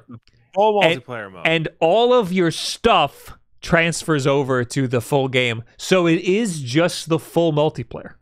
Yes. They probably just had to put beta in there to cover their ass. But, I mean, for all intents and purposes, this is it. This is the multiplayer mode of Halo Infinite. Yes. So I was a non-believer, and here we are. Now we got Halo. And I played a little bit of it today. It seemed to be a little bit better than it was during the test flight that I played it, because there was a little more problems. I played it on my Eve Spectrum monitor. I was getting 4K. It looked like it was 120 hertz, but it said 120 the whole time, and I don't really believe that. Usually it like dips a little bit, so you can tell that it's like the counter actually works. But it was incredibly smooth, and everything ran great, and it was really fun. Nice. I was disappointed to learn that the Xbox does not do ultra wide. However, if you have Halo on your PC, it does support ultra wide. Interesting. So if you have an ultra wide monitor, you could play Halo in ultra wide. So that's another fun thing, is that if you don't have an Xbox, you can just play this on your PC. I think you need a pretty decent PC in order to do it, though. You can, mess around. But it's really fun. So I think it's fucking awesome that it came out. Yeah. Yeah, no, I think it's a great way to like satiate fans till the main game comes out. I think it's a great, it's sort of like an apology for, delaying it for so long. Mm-hmm. And I think it'll also too, it will definitely generate hype for when the full game does come out, because you'll be playing it for all this time. And Halo is one of the rare first-person shooters where people play an equal amount of single and multiplayer. So I think this is good incentive to get people hooked in now for when the campaign comes. And I think making it free to play is a great way to sell Xboxes, because you can just get it on your PC. But that's the new model now, is free to play, always online, always active games, because you just sell other shit in the game, and then you have whales that purchase everything. But I feel like most people can't afford a good PC, so they're gonna be at a friend's house playing Halo, or maybe on their dinky little PC trying to play Halo, and then they're gonna be like, "Mom, for Christmas, I want a Series S or something," and then they're gonna and then they're gonna get into Xbox. So I wish this would have came out, when the system launched, to sell more Xboxes. But I think this is a great. I think they're being very pro-consumer right now. Yeah, definitely. I also have this little guy I want. Well, I'll show it right now. Screw it, dude. Okay. We got the Halo Elite controller that I already opened. Oh, I did see that. I did see you tweet about that. So I've always wanted an Elite controller, but I wanted I was waiting for like the Elite 3 or something. Yeah. And they released a special edition, so I was like, F it. But now, look at how pretty it is. I don't want to touch it. I don't want to play with this. I want to just put this on display somewhere. It is a very nice looking controller. And it's got little blue accents. It's got Yeah. the little rubberized grips. It's got the little paddles. I need these paddles though. These paddles would be very helpful. Yeah. Then you got a little D-pad, which I should probably put on. It's very nice. This is way nicer than I deserve. Oh yeah, and you can charge it through the case. I forgot about that. Yeah, because it has a built-in battery, which is nice. Built-in battery? Yeah. Oh, on the controller. Yeah, I thought you meant the case. Yeah. I thought you meant in the case, like a I freaking meant, AirPod. I meant in the controller. Yeah. Yeah, you can just put the cable through there. That's friggin'. This thing is friggin' awesome. So yeah, I've never had an Elite controller before, so that's why I wanted to get my hands on that.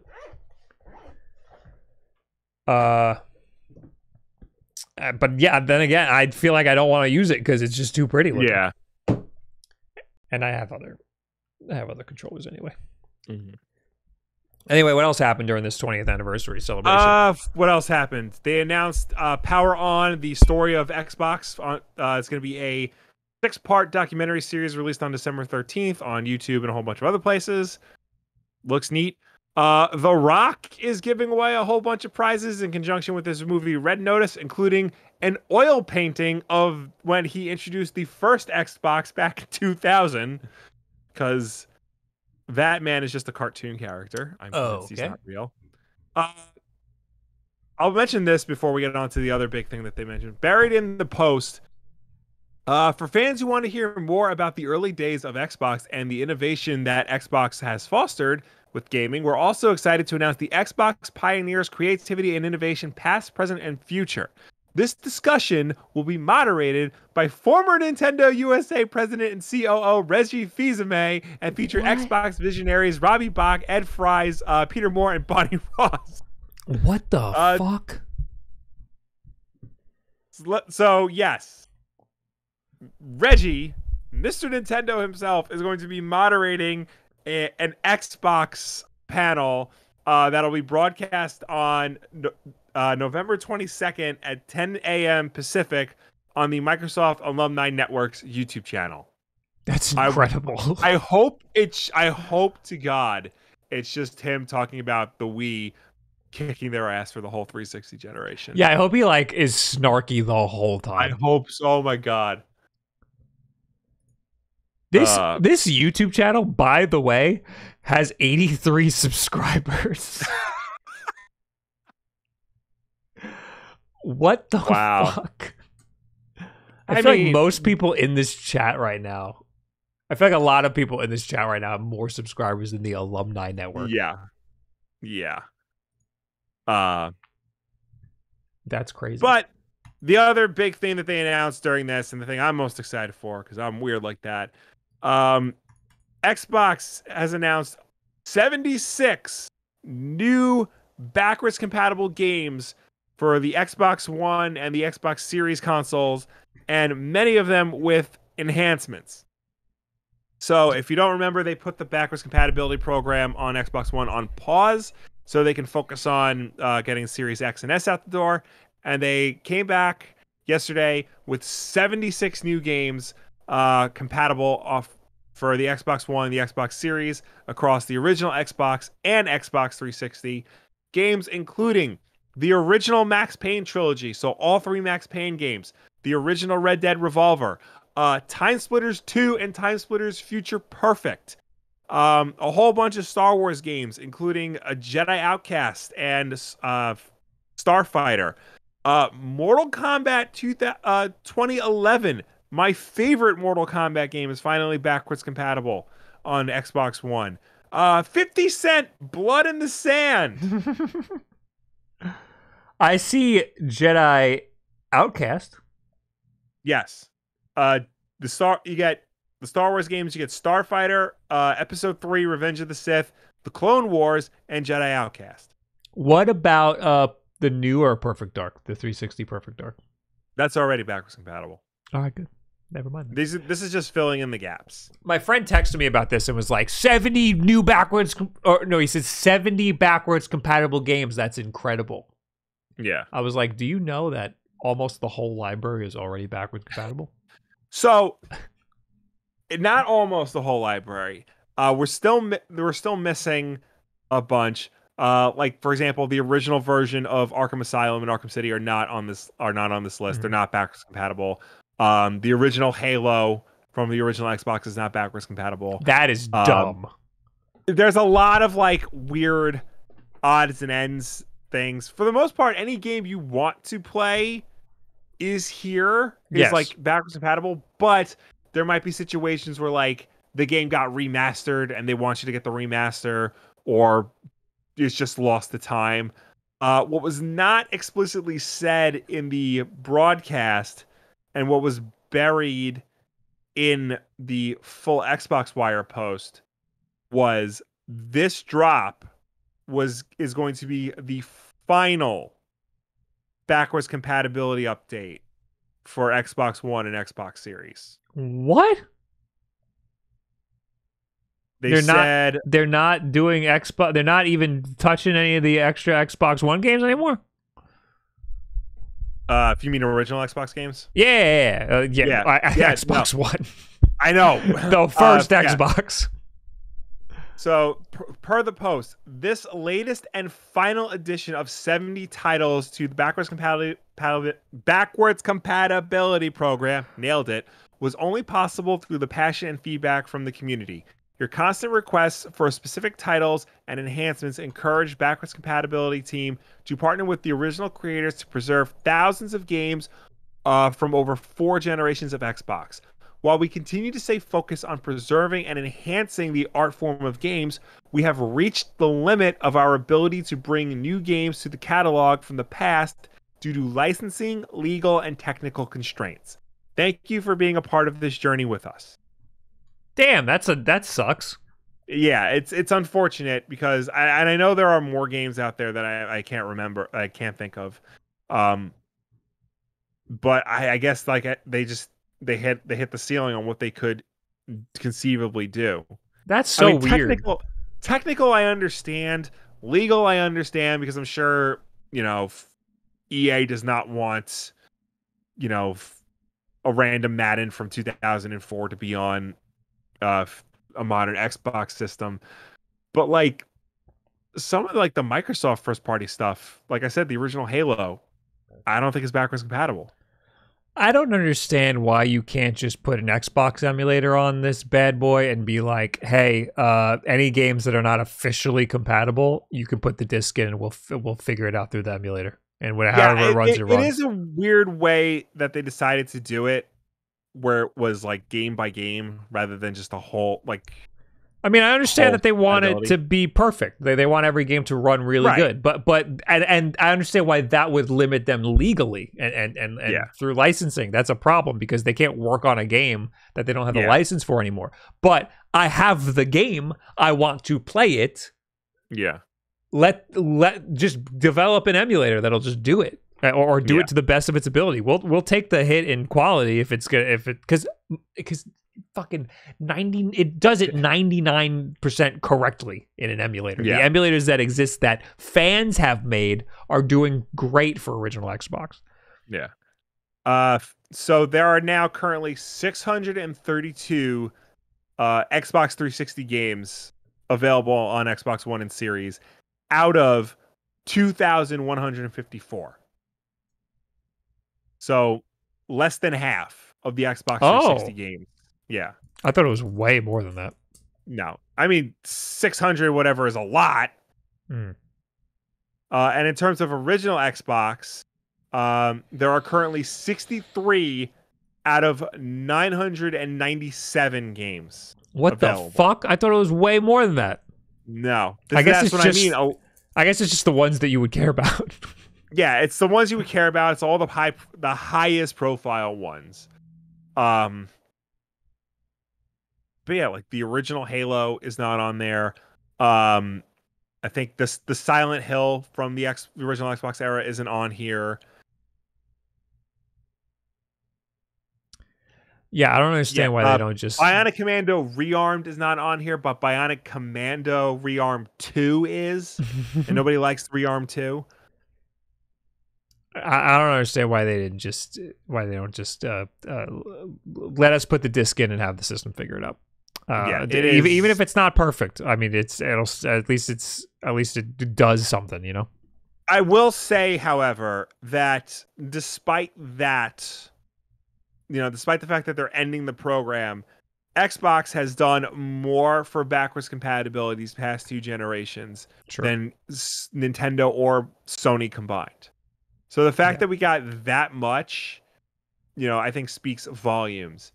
And not only that, but a lot of the games have gotten a lot of enhancements to them, so they play even better than when they originally did.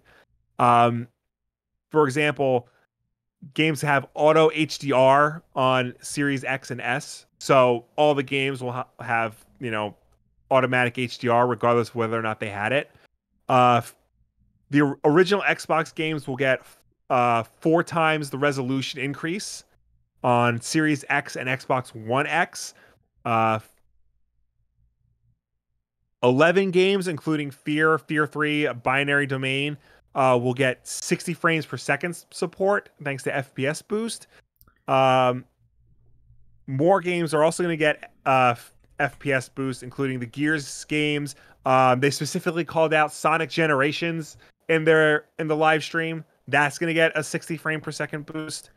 So not only are they a crazy amount of like weird support, like high resolutions on all their old games and stuff. Yeah. Every backwards compatible title added will experience improved visuals with auto HDR support on supported displays. There used to be a list that or like a table that gave you like the games that supported 60 frames or even 4K. Yeah. I can't seem to find it anymore. What else? It might be too big now. Yeah. So yeah, this is exciting. I'm excited because I kind of did want to play Max Payne 3 again, and now I can just go and get it from mom and dad's house. And I'm ecstatic that Time Splitters 2 and 3 are available, because those were not playable. Those are original Xbox games, and those were not included on Xbox 360 backwards compatibility due to controller issues. So the fact that they are playable now is fantastic. Time Splitters 2 is a great game, and I hope everybody plays it now. Did you know that there's Transformers in Smite now? No. I was just looking at the games with like FPS boost. Yeah. And I saw Smite Transformers, and I was like, what? And apparently there's Transformers. Smite is you play as different gods and stuff. Yeah. And yeah. I mean, here you are. Yeah. I only played Smite once, and it was because Wood asked me to play it with him for a video. And then in the middle of the video, I found out it was an ad. And I was like, what the fuck? And I didn't get paid. Isn't Smite a MOBA, but it's like a third-person MOBA? Yes. Yeah. Yes. I mean, yeah, I'm not into MOBAs, but I think it's interesting that you're a Transformer fighting literal gods. They also had Ninja Turtles at one point. I remember that. In Smite? In Smite. Yeah. Interesting. Anyway, cool. I'm sad that they're ending the program because they did a phenomenal job so far. Mm-hmm. But I guess we gotta take what we can get. One last thing I'll say about it, and this is kind of sad. So included in this final list was Skate 2. Oh. So that means as of now the entire EA Skate Trilogy is playable on Xbox One and Series X and S. The day of the announcement, the official Skate Twitter account said like, "Yay, hooray! It's playable on Xbox One." Subtweet: servers will be shutting down for this game late in December. Please be sure to save all your stuff and whatnot. Oh my god.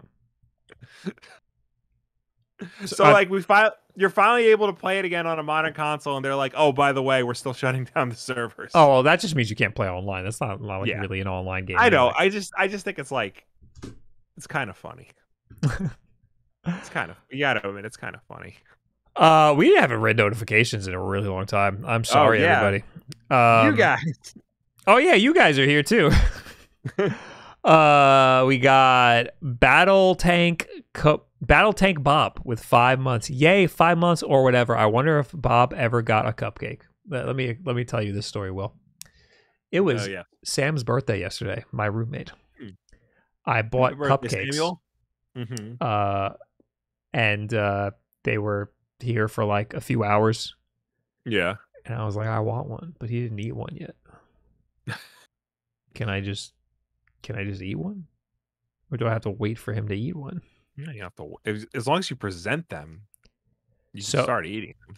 So what I did was after the stream, he was in the living room and I said, I'm going to have a cupcake. And then I just ate a cupcake. I announced it. Anyway, no banana suits. Hey man, thanks for gifting 2 subs. I appreciate it. One of them was to BB Retro. Thanks, bro. Captain Potts, thank you for the 18 months. Just got on. I finally got an Xbox SX and love it. Forza is the bomb. I need to delete some stuff so I can play it. I was very tempted. The Halo Edition Series X was like flashed up on sale, and I almost bought it, but I didn't. It's very tempting. That looks sick. Yeah, no, it really does. J Cannon with 8 months. Returnal is a great game, but Metroid is my Gotti. I see where you're coming from. I think a lot of people would agree with you on that. Jaron Church with the 100 bits. Thank you very much. We got Edward Bova who gifted a sub and then gifted another sub and then subbed himself.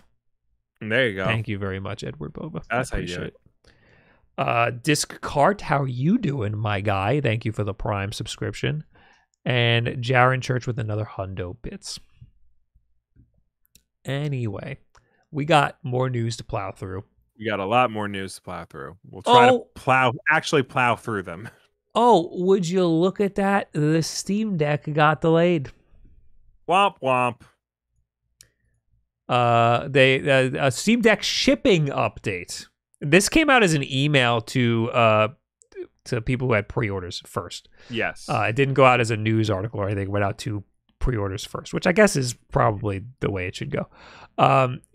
This says the launch of the Steam Deck will be delayed by 2 months. Period. That's the first sentence.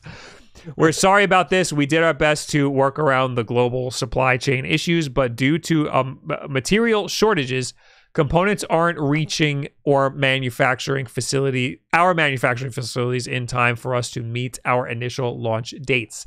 Based on our updated build estimates, Steam Deck will start shipping to customers February 2022. This will be the new start date of the reservation queue. All reservation holders keep their place in line, but dates will shift back accordingly. Reservation date estimates will be updated shortly after this announcement. Again, we're sorry we won't be able to make our original ship date. We'll continue working to improve reservation dates based on the new timeline, and we'll keep folks updated as we go. So, I mean, it sucks, but it happens. I mean, this isn't the only thing that got delayed. Basically all hardware has been delayed this year. Yeah, it's been rough. Yeah, the only reason the OLED Switch wasn't delayed was because it was probably internally already delayed. Yeah.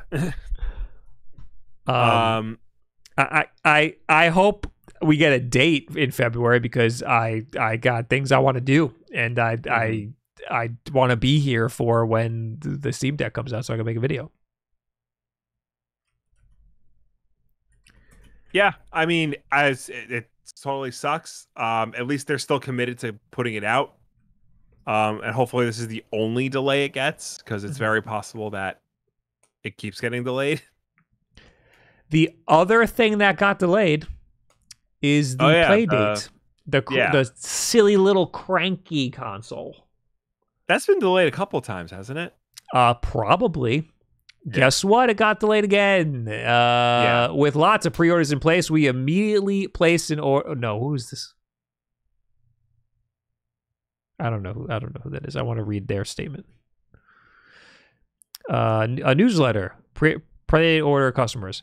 Thanks for pre-ordering Playdate. Now that you're part of the club, we'll get you keep updated. Blah, blah, blah. First, overcoming a surprise battery issue. As our first 5,000 finished Playdate units arrived at our warehouse in California for 2021, we began to test a few of them. We quickly became concerned that some of them weren't giving us the battery life we expected. Playdate's battery is designed to last a very long time and always be ready for you, even if not used for a while. But that was not the case. In fact, we found a number of units with batteries so drained, Playdate wouldn't power on at all and couldn't be charged. That's a battery worst case scenario. That is very bad. So it's basically a recall. This quickly turned into a months-long all-hands-on-deck research stress ball, and we halted production at the factory. The conclusion, we made the difficult, expensive decision to replace all of our existing batteries with brand new ones from a totally different battery supplier. It was extra frustrating because when we built our developer preview units, the exact same type of batteries worked just fine. But something somewhere, we're researching, changed between then and now, and the new ones did not work just fine. We have no time to waste, so we're moving on. And so we shipped 5,000 finished Playdates back to Malaysia to be given new batteries. How did that feel? Not great. Honestly, after reading that, I feel for them now, because like that means that they're actually trying really hard to make sure that it is a really good quality device. Yeah, and the fact that they were very honest and open about like what exactly the problem was, I think says a lot about them as a company. You know, so most people just say like, "Oh, it's got delayed," and give some vague reason, but like they were very specific. The battery should last a really long time because the screen is just like a friggin' like black and white, like it's like an LCD situation. It's like an e-ink screen, isn't it? I don't know exactly. Yeah. I don't want to say e-ink because that's usually really slow, isn't it? Yeah, it's very slow. I think it's more like a calculator LCD situation. Okay. It's black and white. It's literally it's literally just bicolor. It's just black or white. So anyway, yeah, I'm glad that they're fixing that. It's unfortunate that they have to delay it. Yeah. I'm still very I still feel very weird about this console in general. I feel like it's definitely a weird console. Yeah, it's a weird thing. I don't know how the games are going to be, but we'll see when it comes out. Hopefully it gets hacked and I can put some freaking Game Boy games on it, because having something like that's like bicolor like that, and that the battery lasts for a long time, I feel like that has potential for some great Game Boy stuff. Although it's not going to be backlit, so that might be some problems. Yeah. Anyway, so I think the next thing that's going to get delayed is the Aya Neo. That's the no, not the Aya, the Ein Odin. That's the which one's the Neo was the Windows tablet that came out already. Right. The Ein Odin is the thing that was on Indiegogo that can emulate like GameCube games and stuff. Yeah. I think that is the next thing to get delayed. I think the next thing that's going to get delayed is the Intellivision Amico, because that's been delayed a whole bunch of times now. Of course. Well, real quick, GTA Remastered is out and everybody hates it. Yeah, it's a buggy, glitchy, unfinished mess. I didn't want to load this episode up with too many stories regaling about how it's broken and it's unfinished, and Take-Two is even issuing DMCA strikes against people who post videos of the glitches on YouTube and whatnot. But what I did want to talk about, what I found very interesting, that it appears that some code from the infamous hot coffee controversy is still in the collection, as well as songs that were cut, presumably over licensing. Some of this could explain why the game is or was unavailable on PC for a time. Shortly after the remastered trilogy was released, data miners and fans quickly began digging into the files and code of the collection. What they found was surprising. Buried in the definitive edition, numerous pieces of code, scripting, and files that shouldn't be there, including dev comments, cut content, and more. Also found in these files, code connecting to the infamous hot coffee sex minigame. That is according to multiple data miners on social media, as well as popular GTA expert and data miner Vadium M, who talked about recently discovering the code. Oh, good. They give you a brief bit of history. So, for those of you who don't know, when Grand Theft Auto San Andreas came out in 2004 originally, I was in high school, there was buried deep in the code of the game the ability to actually have sex with your girlfriend. Sex. Like, and it was a playable sex. Not that. Sex. Shh. Not sex. It was a playable mini game. Like, you actually had to like hit the right button combinations to keep the rhythm of the whole experience going. It was pulled from the game, so in the final game, it just fades to a black screen and you wake up the next morning. But the code for it was still in the game. And when it was eventually released on PC, people found it and put it back into the game, and it was a whole big controversy. The U.S. government got involved. It was all awful. Video games were going to corrupt the youth and turn us all into sex crazed maniacs. And it cost Take-Two and Rockstar $20 million to settle court cases, class action lawsuits, and congressional hearings about the whole thing. It was a big mess. The game got pulled and was rated adults only, and then got pulled again and was re-rated to M when they finally removed all the code. It was fun. It was a good time. It was a good time to be alive. That's why 2004 was the best year in gaming.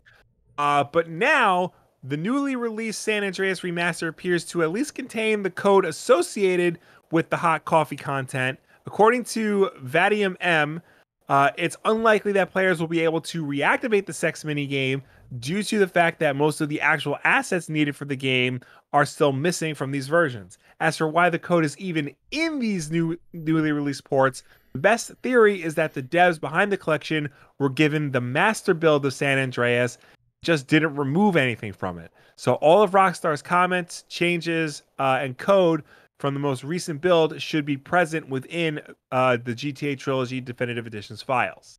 It should also be noted that the game runs like absolute dog shit. And, yes. And I heard that it's better on PlayStation 5 because the PlayStation 5 is better hardware, so it should run better. Yeah. However, our friend Greg has it on PlayStation 5, and he is counting the crashes. It has crashed 8 times on him so far. Wow. So it's not a good port at all. No. And Yeah. Supposedly it is worse on Nintendo Switch. I think it has a 0.1 Metacritic score or something, or user score maybe. The lowest rated user score on Switch. User score, okay. Yeah. I also want to point this out. I saw this on Reddit and I thought it was funny. Increasing poly count doesn't always make sense. This is Tough Nut Donuts, and it's a donut that's low poly because, it's a PlayStation 2 game. Right. And then next to it is a nut, which is sharp because it looks the donut kind of looks like a nut. So it's like Tough Nut Donuts. And then they, in the remastered version, they smoothed out the donut and also smoothed out the nut. So it's not a nut. It's a washer. It's a washer now. They just hit auto smooth on everything, it turns out. I don't know. That game, like the remaster, we talked about it on the show. It already had like a weird like art design because everything was still very blocky, but they had like more realistic textures to it. Oh, it was and I forgot. strange. We played the trailer and got a DMCA. Oh, yes. Because we played the video of the trailer. Yeah. Dog shit game anyway. Yeah. It's disappointing because I would have totally bought it, but now I don't know so much. And it's like it's especially bad because these are 20-year-old games. They should play fine on modern systems. Yeah. Squid Vorbis in the chat says, "Well, it is No Nut November." He got you. Yep. So yeah, that is really disappointing. Rockstar usually does a really good job with stuff like that, but apparently they gave it to like a mobile game studio, and that's why they gave it to the people who did the mobile ports of these games like a couple of years ago. That they should have done a much better job. Yeah. I wonder what went wrong. And I think what's funny is that the funniest thing about it is that they're calling this the definitive edition of these games, and they pulled the original versions of these games off of digital storefronts. So if you want San Andreas, Vice City, or GTA 3, this is what you get. That's it. That's their way of driving sales to the new hotness. Yeah. I don't know. They messed this up Big time. And apparently the CEO of Take-Two was like shitting on Cyberpunk for rushing the game out. Yeah. And now This is this year's Cyberpunk. Yeah. Honestly. Next we have the Nintendo Switch is back on top of the US after OLED launch. Let's go. Yeah. Last month, PS5 ended the Switch's nearly 3-year-long reign as the best-selling console in the US. Proved to be short-lived, however, in October, thanks in large part to the new OLED model of the Switch. Nintendo is back on top. According to Nintendo, the Switch has sold 711,000 units overall in October, and 314,000 of those were the OLED version. NPD Group says that these numbers made the Switch the US's best-selling console that month in both units and dollars. The analyst firm also says the PS5 remains the top seller in 2021 in terms of dollars, while the Switch is on top when it comes to units sold. I knew that this was going to be the case, that PlayStation 5 was like the PlayStation 5 sold a lot, but so did the Switch. Just because the PlayStation 5 like overtook the Switch doesn't mean that they both weren't selling really good. Right. If we see this as a strong start for the Switch OLED model and a very strong indicator of the performance we can expect as we go into the holiday season, Nintendo of America President Doug Bowser tells The Verge. Let's just skip around to like Bowser notes that those are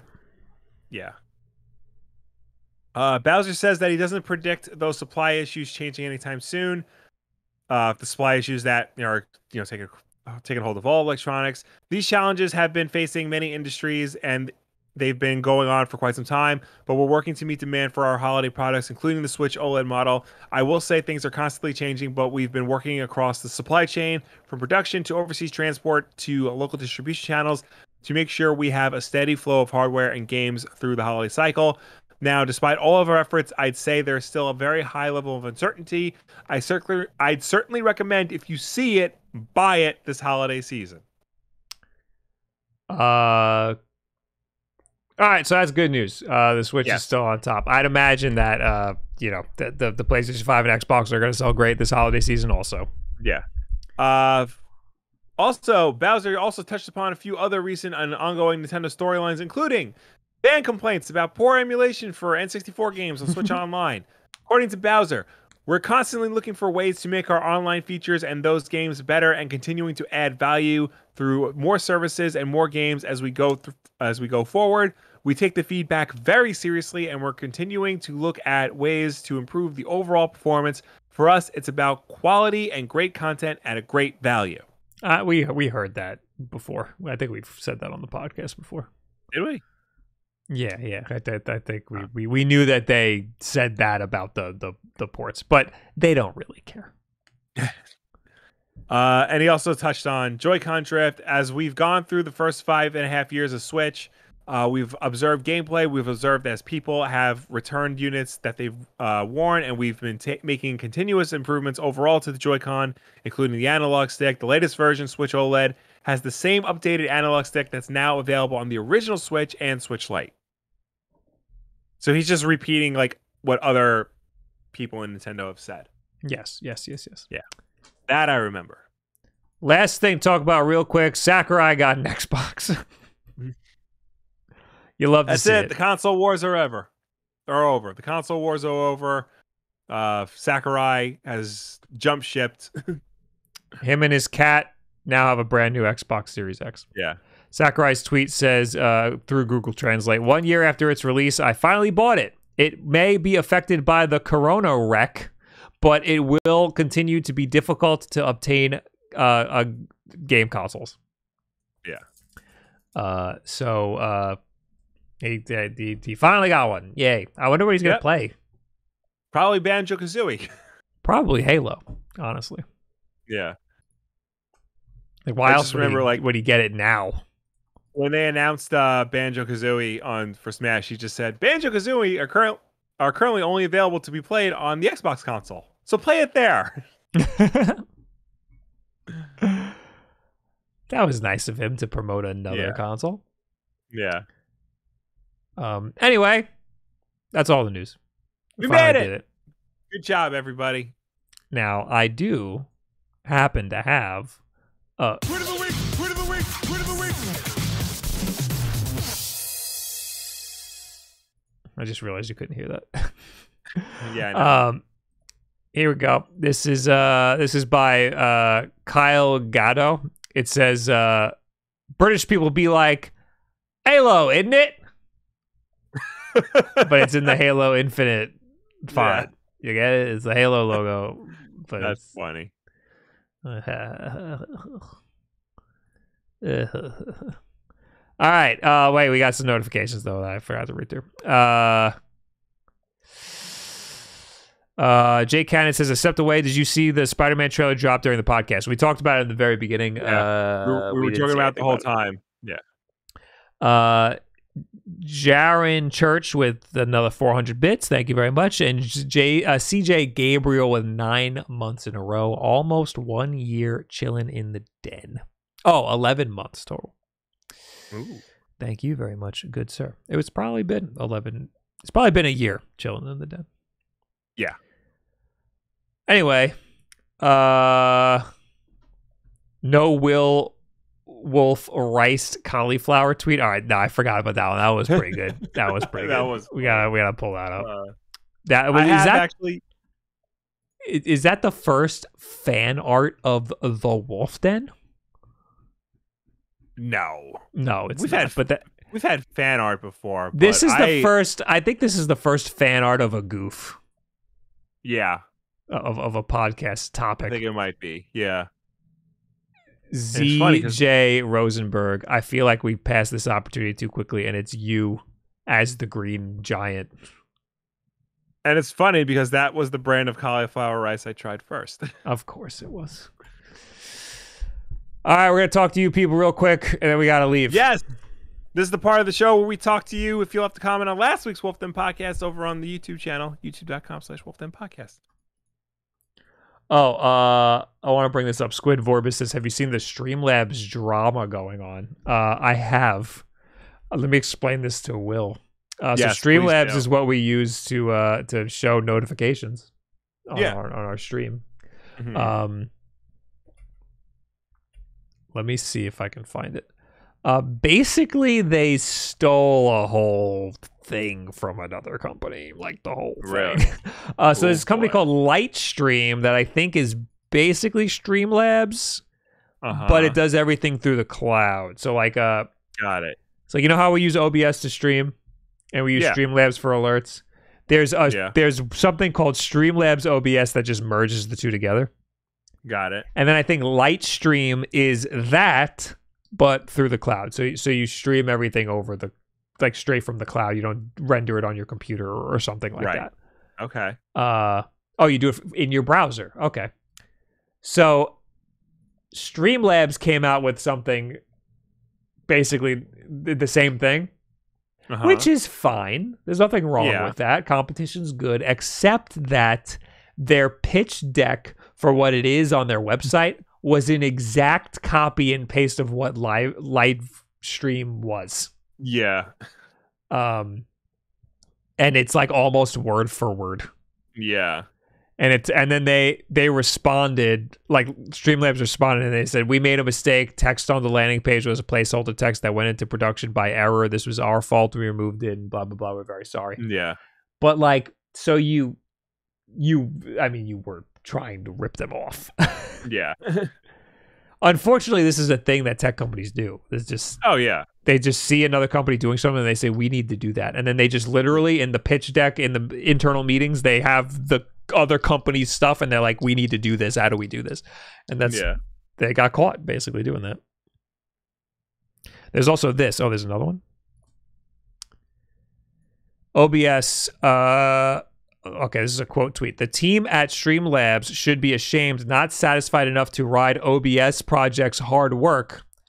Now I forgot, OBS is open source. So when Streamlabs made Streamlabs OBS, they didn't pay for that. Now to copy ours down to the layout and every word on our marketing site and our UX in this product. And then OBS quote tweeted it and said, near the launch of Slobs, Streamlabs OBS, Streamlabs reached out to us about using the OBS name. We kindly asked them not to. They did so anyway and followed up by filing a trademark. We've tried to sort this out in private and they have been uncooperative at every turn. I'm going to like that because I only use Streamlabs. I don't use Slobs. We're often, but I do use Streamlabs for alerts. We're often faced with confused users and even companies who do not understand the difference between the two apps. Support volunteers are sometimes met with angry users demanding refunds. We've had interactions with several companies who did not realize our apps were separate. Legally, they have obeyed the terms of the GPL, but they have repeatedly disregarded the spirit of open source and of giving back. Despite those actions by Streamlabs, the OBS project will continue to provide free open source and tools for everybody. We will continue to support our users, the community, and our amazing developers for their hard work. Sucks. Well, okay. Bunch of pieces of shit. Yeah. But I'm in too deep now. I can't use something else. I know. What are you gonna do? I have to convert to some other friggin' alert thing. Yeah. And I've had other alert companies reach out to me to switch to them, and I was like, no, I can't do that. Mm-hmm. I guess now I should look into it. Anyway, we got to read last week's Wulff Den Live real quick. Yeah. Last week's Wulff Den Live over on the YouTube, the comments. Eric says, thank you. I'm so glad someone agrees with my opinion on God of War. It's a glorified 4K hack and slash, and my game of the year is Ratchet and Clank. Well, there you go. Sean Diggs says God of War 2018 is the best game of its generation. Anyone who thinks it's just button mashing did not understand the combat. Metroid Dread will never have the historical significance or critical acclaim of that game. Historical significance. I didn't understand the combat because you're trying to affix melee combat to a third-person shooter style of mechanism. Maybe that doesn't make any sense. Maybe Sean Diggs didn't understand the combat in Metroid Dread. You ever think about that? Maybe, yeah. Matt Tucker says, just picked up Leap version 2 chair in baby blue color. What? It's going to look so nice with my giant Wulff Den mousepad. There you go. What is Leap version 2 chair? I don't know. Also, I measured. A Wulff Den mousepad will not fit my desk. Well, you're getting one anyway. All right. Maybe I'll bring it to work. Bring it to work. There you go. Boston Boy 72 says, tune in next week at Wulff Den Podcast, where we will continue to ask and not find the answer to the question 3D side scroller or nah. We're not bringing back old shit. That is that we got to have that like in case of emergency break class where we just get that if we need to like just fill time. We have that in case of emergency break class. It is the stop streaming button. Arash Nabavi says, have the two of you seen No Time to Die by any chance? Just wanted to know your thoughts on it. Keep up the great work. I did not. I haven't, but I did get it recently from a bae of mine who happens to be a pirate. I want to see it because I do love the series. But I'm hearing very mixed things about it. My friends seem to like it, but I'm seeing other places say like it's not it's not a good send off for Daniel Craig. So I've heard phenomenal things about it. yeah, Everybody I saw, everything I saw about it was praise. Yeah. So we'll see. It's also like almost 3 hours long. Mm-hmm. And I feel like Spectre like really did not do this movie any favors because that movie like basically shot this movie in the knee and told them deal with it. Oh, like episode 8. Fuck you. Lou the Lunatic. Lunatic says, "Hey guys, your reaction to my mole bite comment was freaking hilarious." I forgot about this. Just to clarify where I was at my shop that I rented the building for. I wasn't out in the woods looking for trouble, LOL. I've been having a squirrel problem for months in my attic, so we hired some moles. And that was finally dealt with. Now I have a new problem with moles in my store. I've caught 3 so far, and the first one bit me through my glove, which is the one that gave me the rabies scare. Since then, I've gotten thicker gloves in case I need them. Anyways, Metroid Dread is my game of the year. Great episode. Lou the Lunatic, is your store in a hole in the ground? Is what I need to know. Also, have you tried a big dog? Get a shop dog. Yeah. Or a bodega cat. Yeah, because that'll get rid of all your vermin, and also you'll have a cute little pet. Have I told this story on the podcast? So I was home alone at our parents' house when I lived at our parents' house. Our parents were out somewhere, and every morning for like a week, I would hear just a bang on the window, just over and over again. And I looked, and it was a bird that was just sitting on the fence and then flying into the window, just bashing into the window. So what I did was, after a few days of that happening, I printed out a picture of the mangiest looking cat I could find, a Maine Coon, and I taped it to the window, and it's still there. It's been a few years, and the bird never came back. So you need a scarecrow. And just point at it. Yeah, it's the cat. Yeah. You need a scarecrow for your shop, and it should just be a giant Maine Coon. Anyway, chat for 2 seconds, and then we're out. Brian Sinners with a long one. Hi, Bob. Hi, Will. Pardon me if you already talked about No Way Home, but in the one scene in the trailer, I don't want. You know what? I don't even want to know. You didn't. I want to see it for myself. I don't want to know. Yeah. What else do we got? Monty Mole got him. It's good. Highly Incentric says it's not good, but it's good, but not a traditional Bond film. More just about Daniel Craig's Bond story arc. Okay. That's the thing about like Daniel Craig's Bond. They like tried to make him like they tried to give him like story arcs and whatnot, but like James Bond is always about like him doing his job. Like that's it. It's just him at work. You don't need more than that. Somebody in the chat, I missed it, said, "Can we stop with 3-hour movies already?" Silent Mongoose. Honestly, yes. Give me 10-minute movies. There's a YouTube channel I've been getting suggested because I saw one video. They literally just give you the synopsis of the whole movie. They just talk you through the movie in like 10 minutes, and it's kind of awesome. But it's all like weird, obscure movies you would never want to sit through. Yeah. Anyway, organized thoughts. Go ahead. What do you think about the rumor Metroid Prime remake is already finished, according to industry leaker Emily Rogers? Did you hear about this? No. You know how like every like few months there's like a Metroid Prime Trilogy is coming to the Switch for reals this time? Mm-hmm. Now, apparently, it was revealed there's a leak that Metroid Prime 1 is done, and it's ready to go on Switch at any moment. Yeah, I believe that. I believe sure. I believe it, but I'll believe it more when it actually happens. Because like we've been hearing this for a while. I think it makes a lot of sense that they would hold that for closer to when Prime 4 is wanting to be released, because they want to drum a pipe for Prime 4. So they probably have some weird marketing reason why they want to hold it. Yeah. They held freaking Breath of the Wild, 2017 Game of the Year Breath of the Wild. They held that for True. at least a year just For to the have Switch it come out one, with the yeah. Switch. Yeah. Anyway, what else do we have here?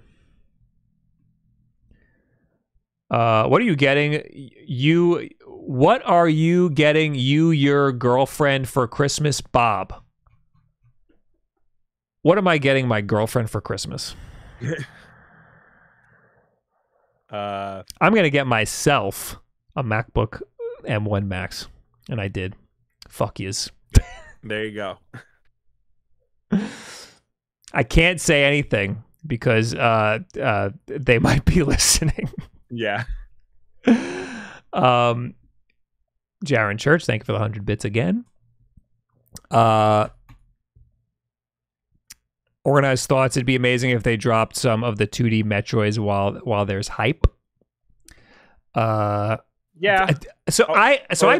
I beat Metroid Dread, and then at the very end, I got a splash screen for Metroid Zero Mission, and I didn't realize that was like the reward for beating the game was just art, was just like the Metroid Zero Mission art. Yeah. I thought I was gonna get to play all of Zero Mission. That would have been cool. I was like, holy shit. Because right now the only Metroid games you can play on Switch are the original Super Metroid and Dread. And there's like a whole lot more that you currently cannot play. We really need to get Fusion in a playable form factor right now because I would love to replay Fusion like that. I think I have it. I think like I physically have it. So if you want it, I'll give it to you.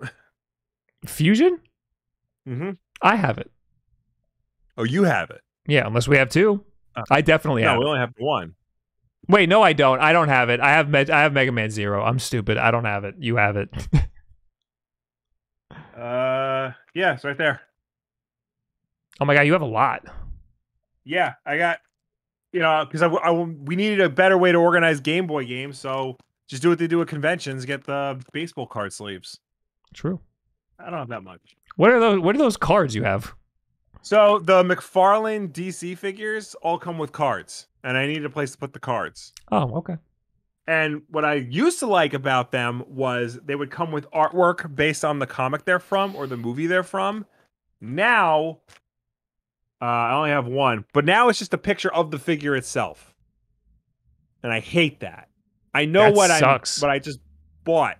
Give me the art. Give me a picture of Batman Beyond from the show, not the Batman Beyond toy I'm currently holding in my hand.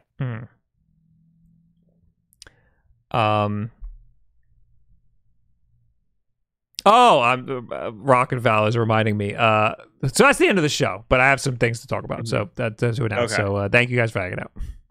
Thank you for tuning in. Thank you for watching us. Thank you for chatting with us. As always, the Wulff Den podcast is every single Tuesday night at 8 p.m. Eastern right here on twitch.tv/WulffDen. If you can't make the show for any reason at all, we always put it up as an archive version over on our YouTube channel, youtube.com/WulffDen podcast. So you can go check us out over there on demand whenever you want. If you prefer to listen to us rather than watch us, you can do that as well. We're also an audio podcast on anchor.fm/WulffDen podcast and your preferred podcast service of choice. But no matter where you get this show from, please be sure to subscribe, rate, and review us because that helps us with placement on all of those respective platforms. There are three things I would like to talk about right now. First things first, on Friday, fan meetup, Oh! 11 a.m. That's right, I'm getting up before noon. It's not my decision. Wood is coming to New York, and he needs to let everybody know he's coming to New York. So at Nintendo New York City, with the launch of Pokemon Diamond and Pearl, the remakes, Wood will be there getting his, and I will be there just hanging out, probably touching him on his hips like this. So you can come see us outside of the Nintendo store, not in the Nintendo store. Don't go into the Nintendo store to look for us. We will be outside of the Nintendo store at 11 a.m. for about an hour, just hanging out, talking to you. It'll probably be cold. Bring a jacket. Second thing I wanted to talk about, I released a video on my personal channel. Here it is. It's about my MacBook setup. I'm very proud of it. I have a really nice setup. I think it's really cool, and I think it's pretty interesting to hear about it. Also, slap a like on the video. Third thing I want to talk about, Look at this mouse pad. How cool is this mouse pad? It's so cool. And you can get yourself one over at wulfdenapparel.com. Bam, baby. Get yourself a mouse pad today. Anyway, thanks for being here. Very slim chance I'll stream tomorrow, but wouldn't it be fun if I did? I'm definitely going to try to stream Pokemon Diamond and Pearl on Thursday. Although Wood's going to be here and we got to film a bunch of stuff. So I'm still hoping to stream, though. Because I want to be able to get at that. Who do we want to raid today? Who is on right now? You know what? I've never raided this person before. Everybody say hi to my friend Abe. He's been helping out with the studio a lot. He's been helping out with things around the studio for E and myself. So mostly E, but I mean, it's also for me. Everybody go say hi to Abe. Just go over there and say hello. He's playing Halo right now. And I will see you, hopefully, maybe tomorrow, hopefully, definitely Thursday. Goodbye, everybody. Bye.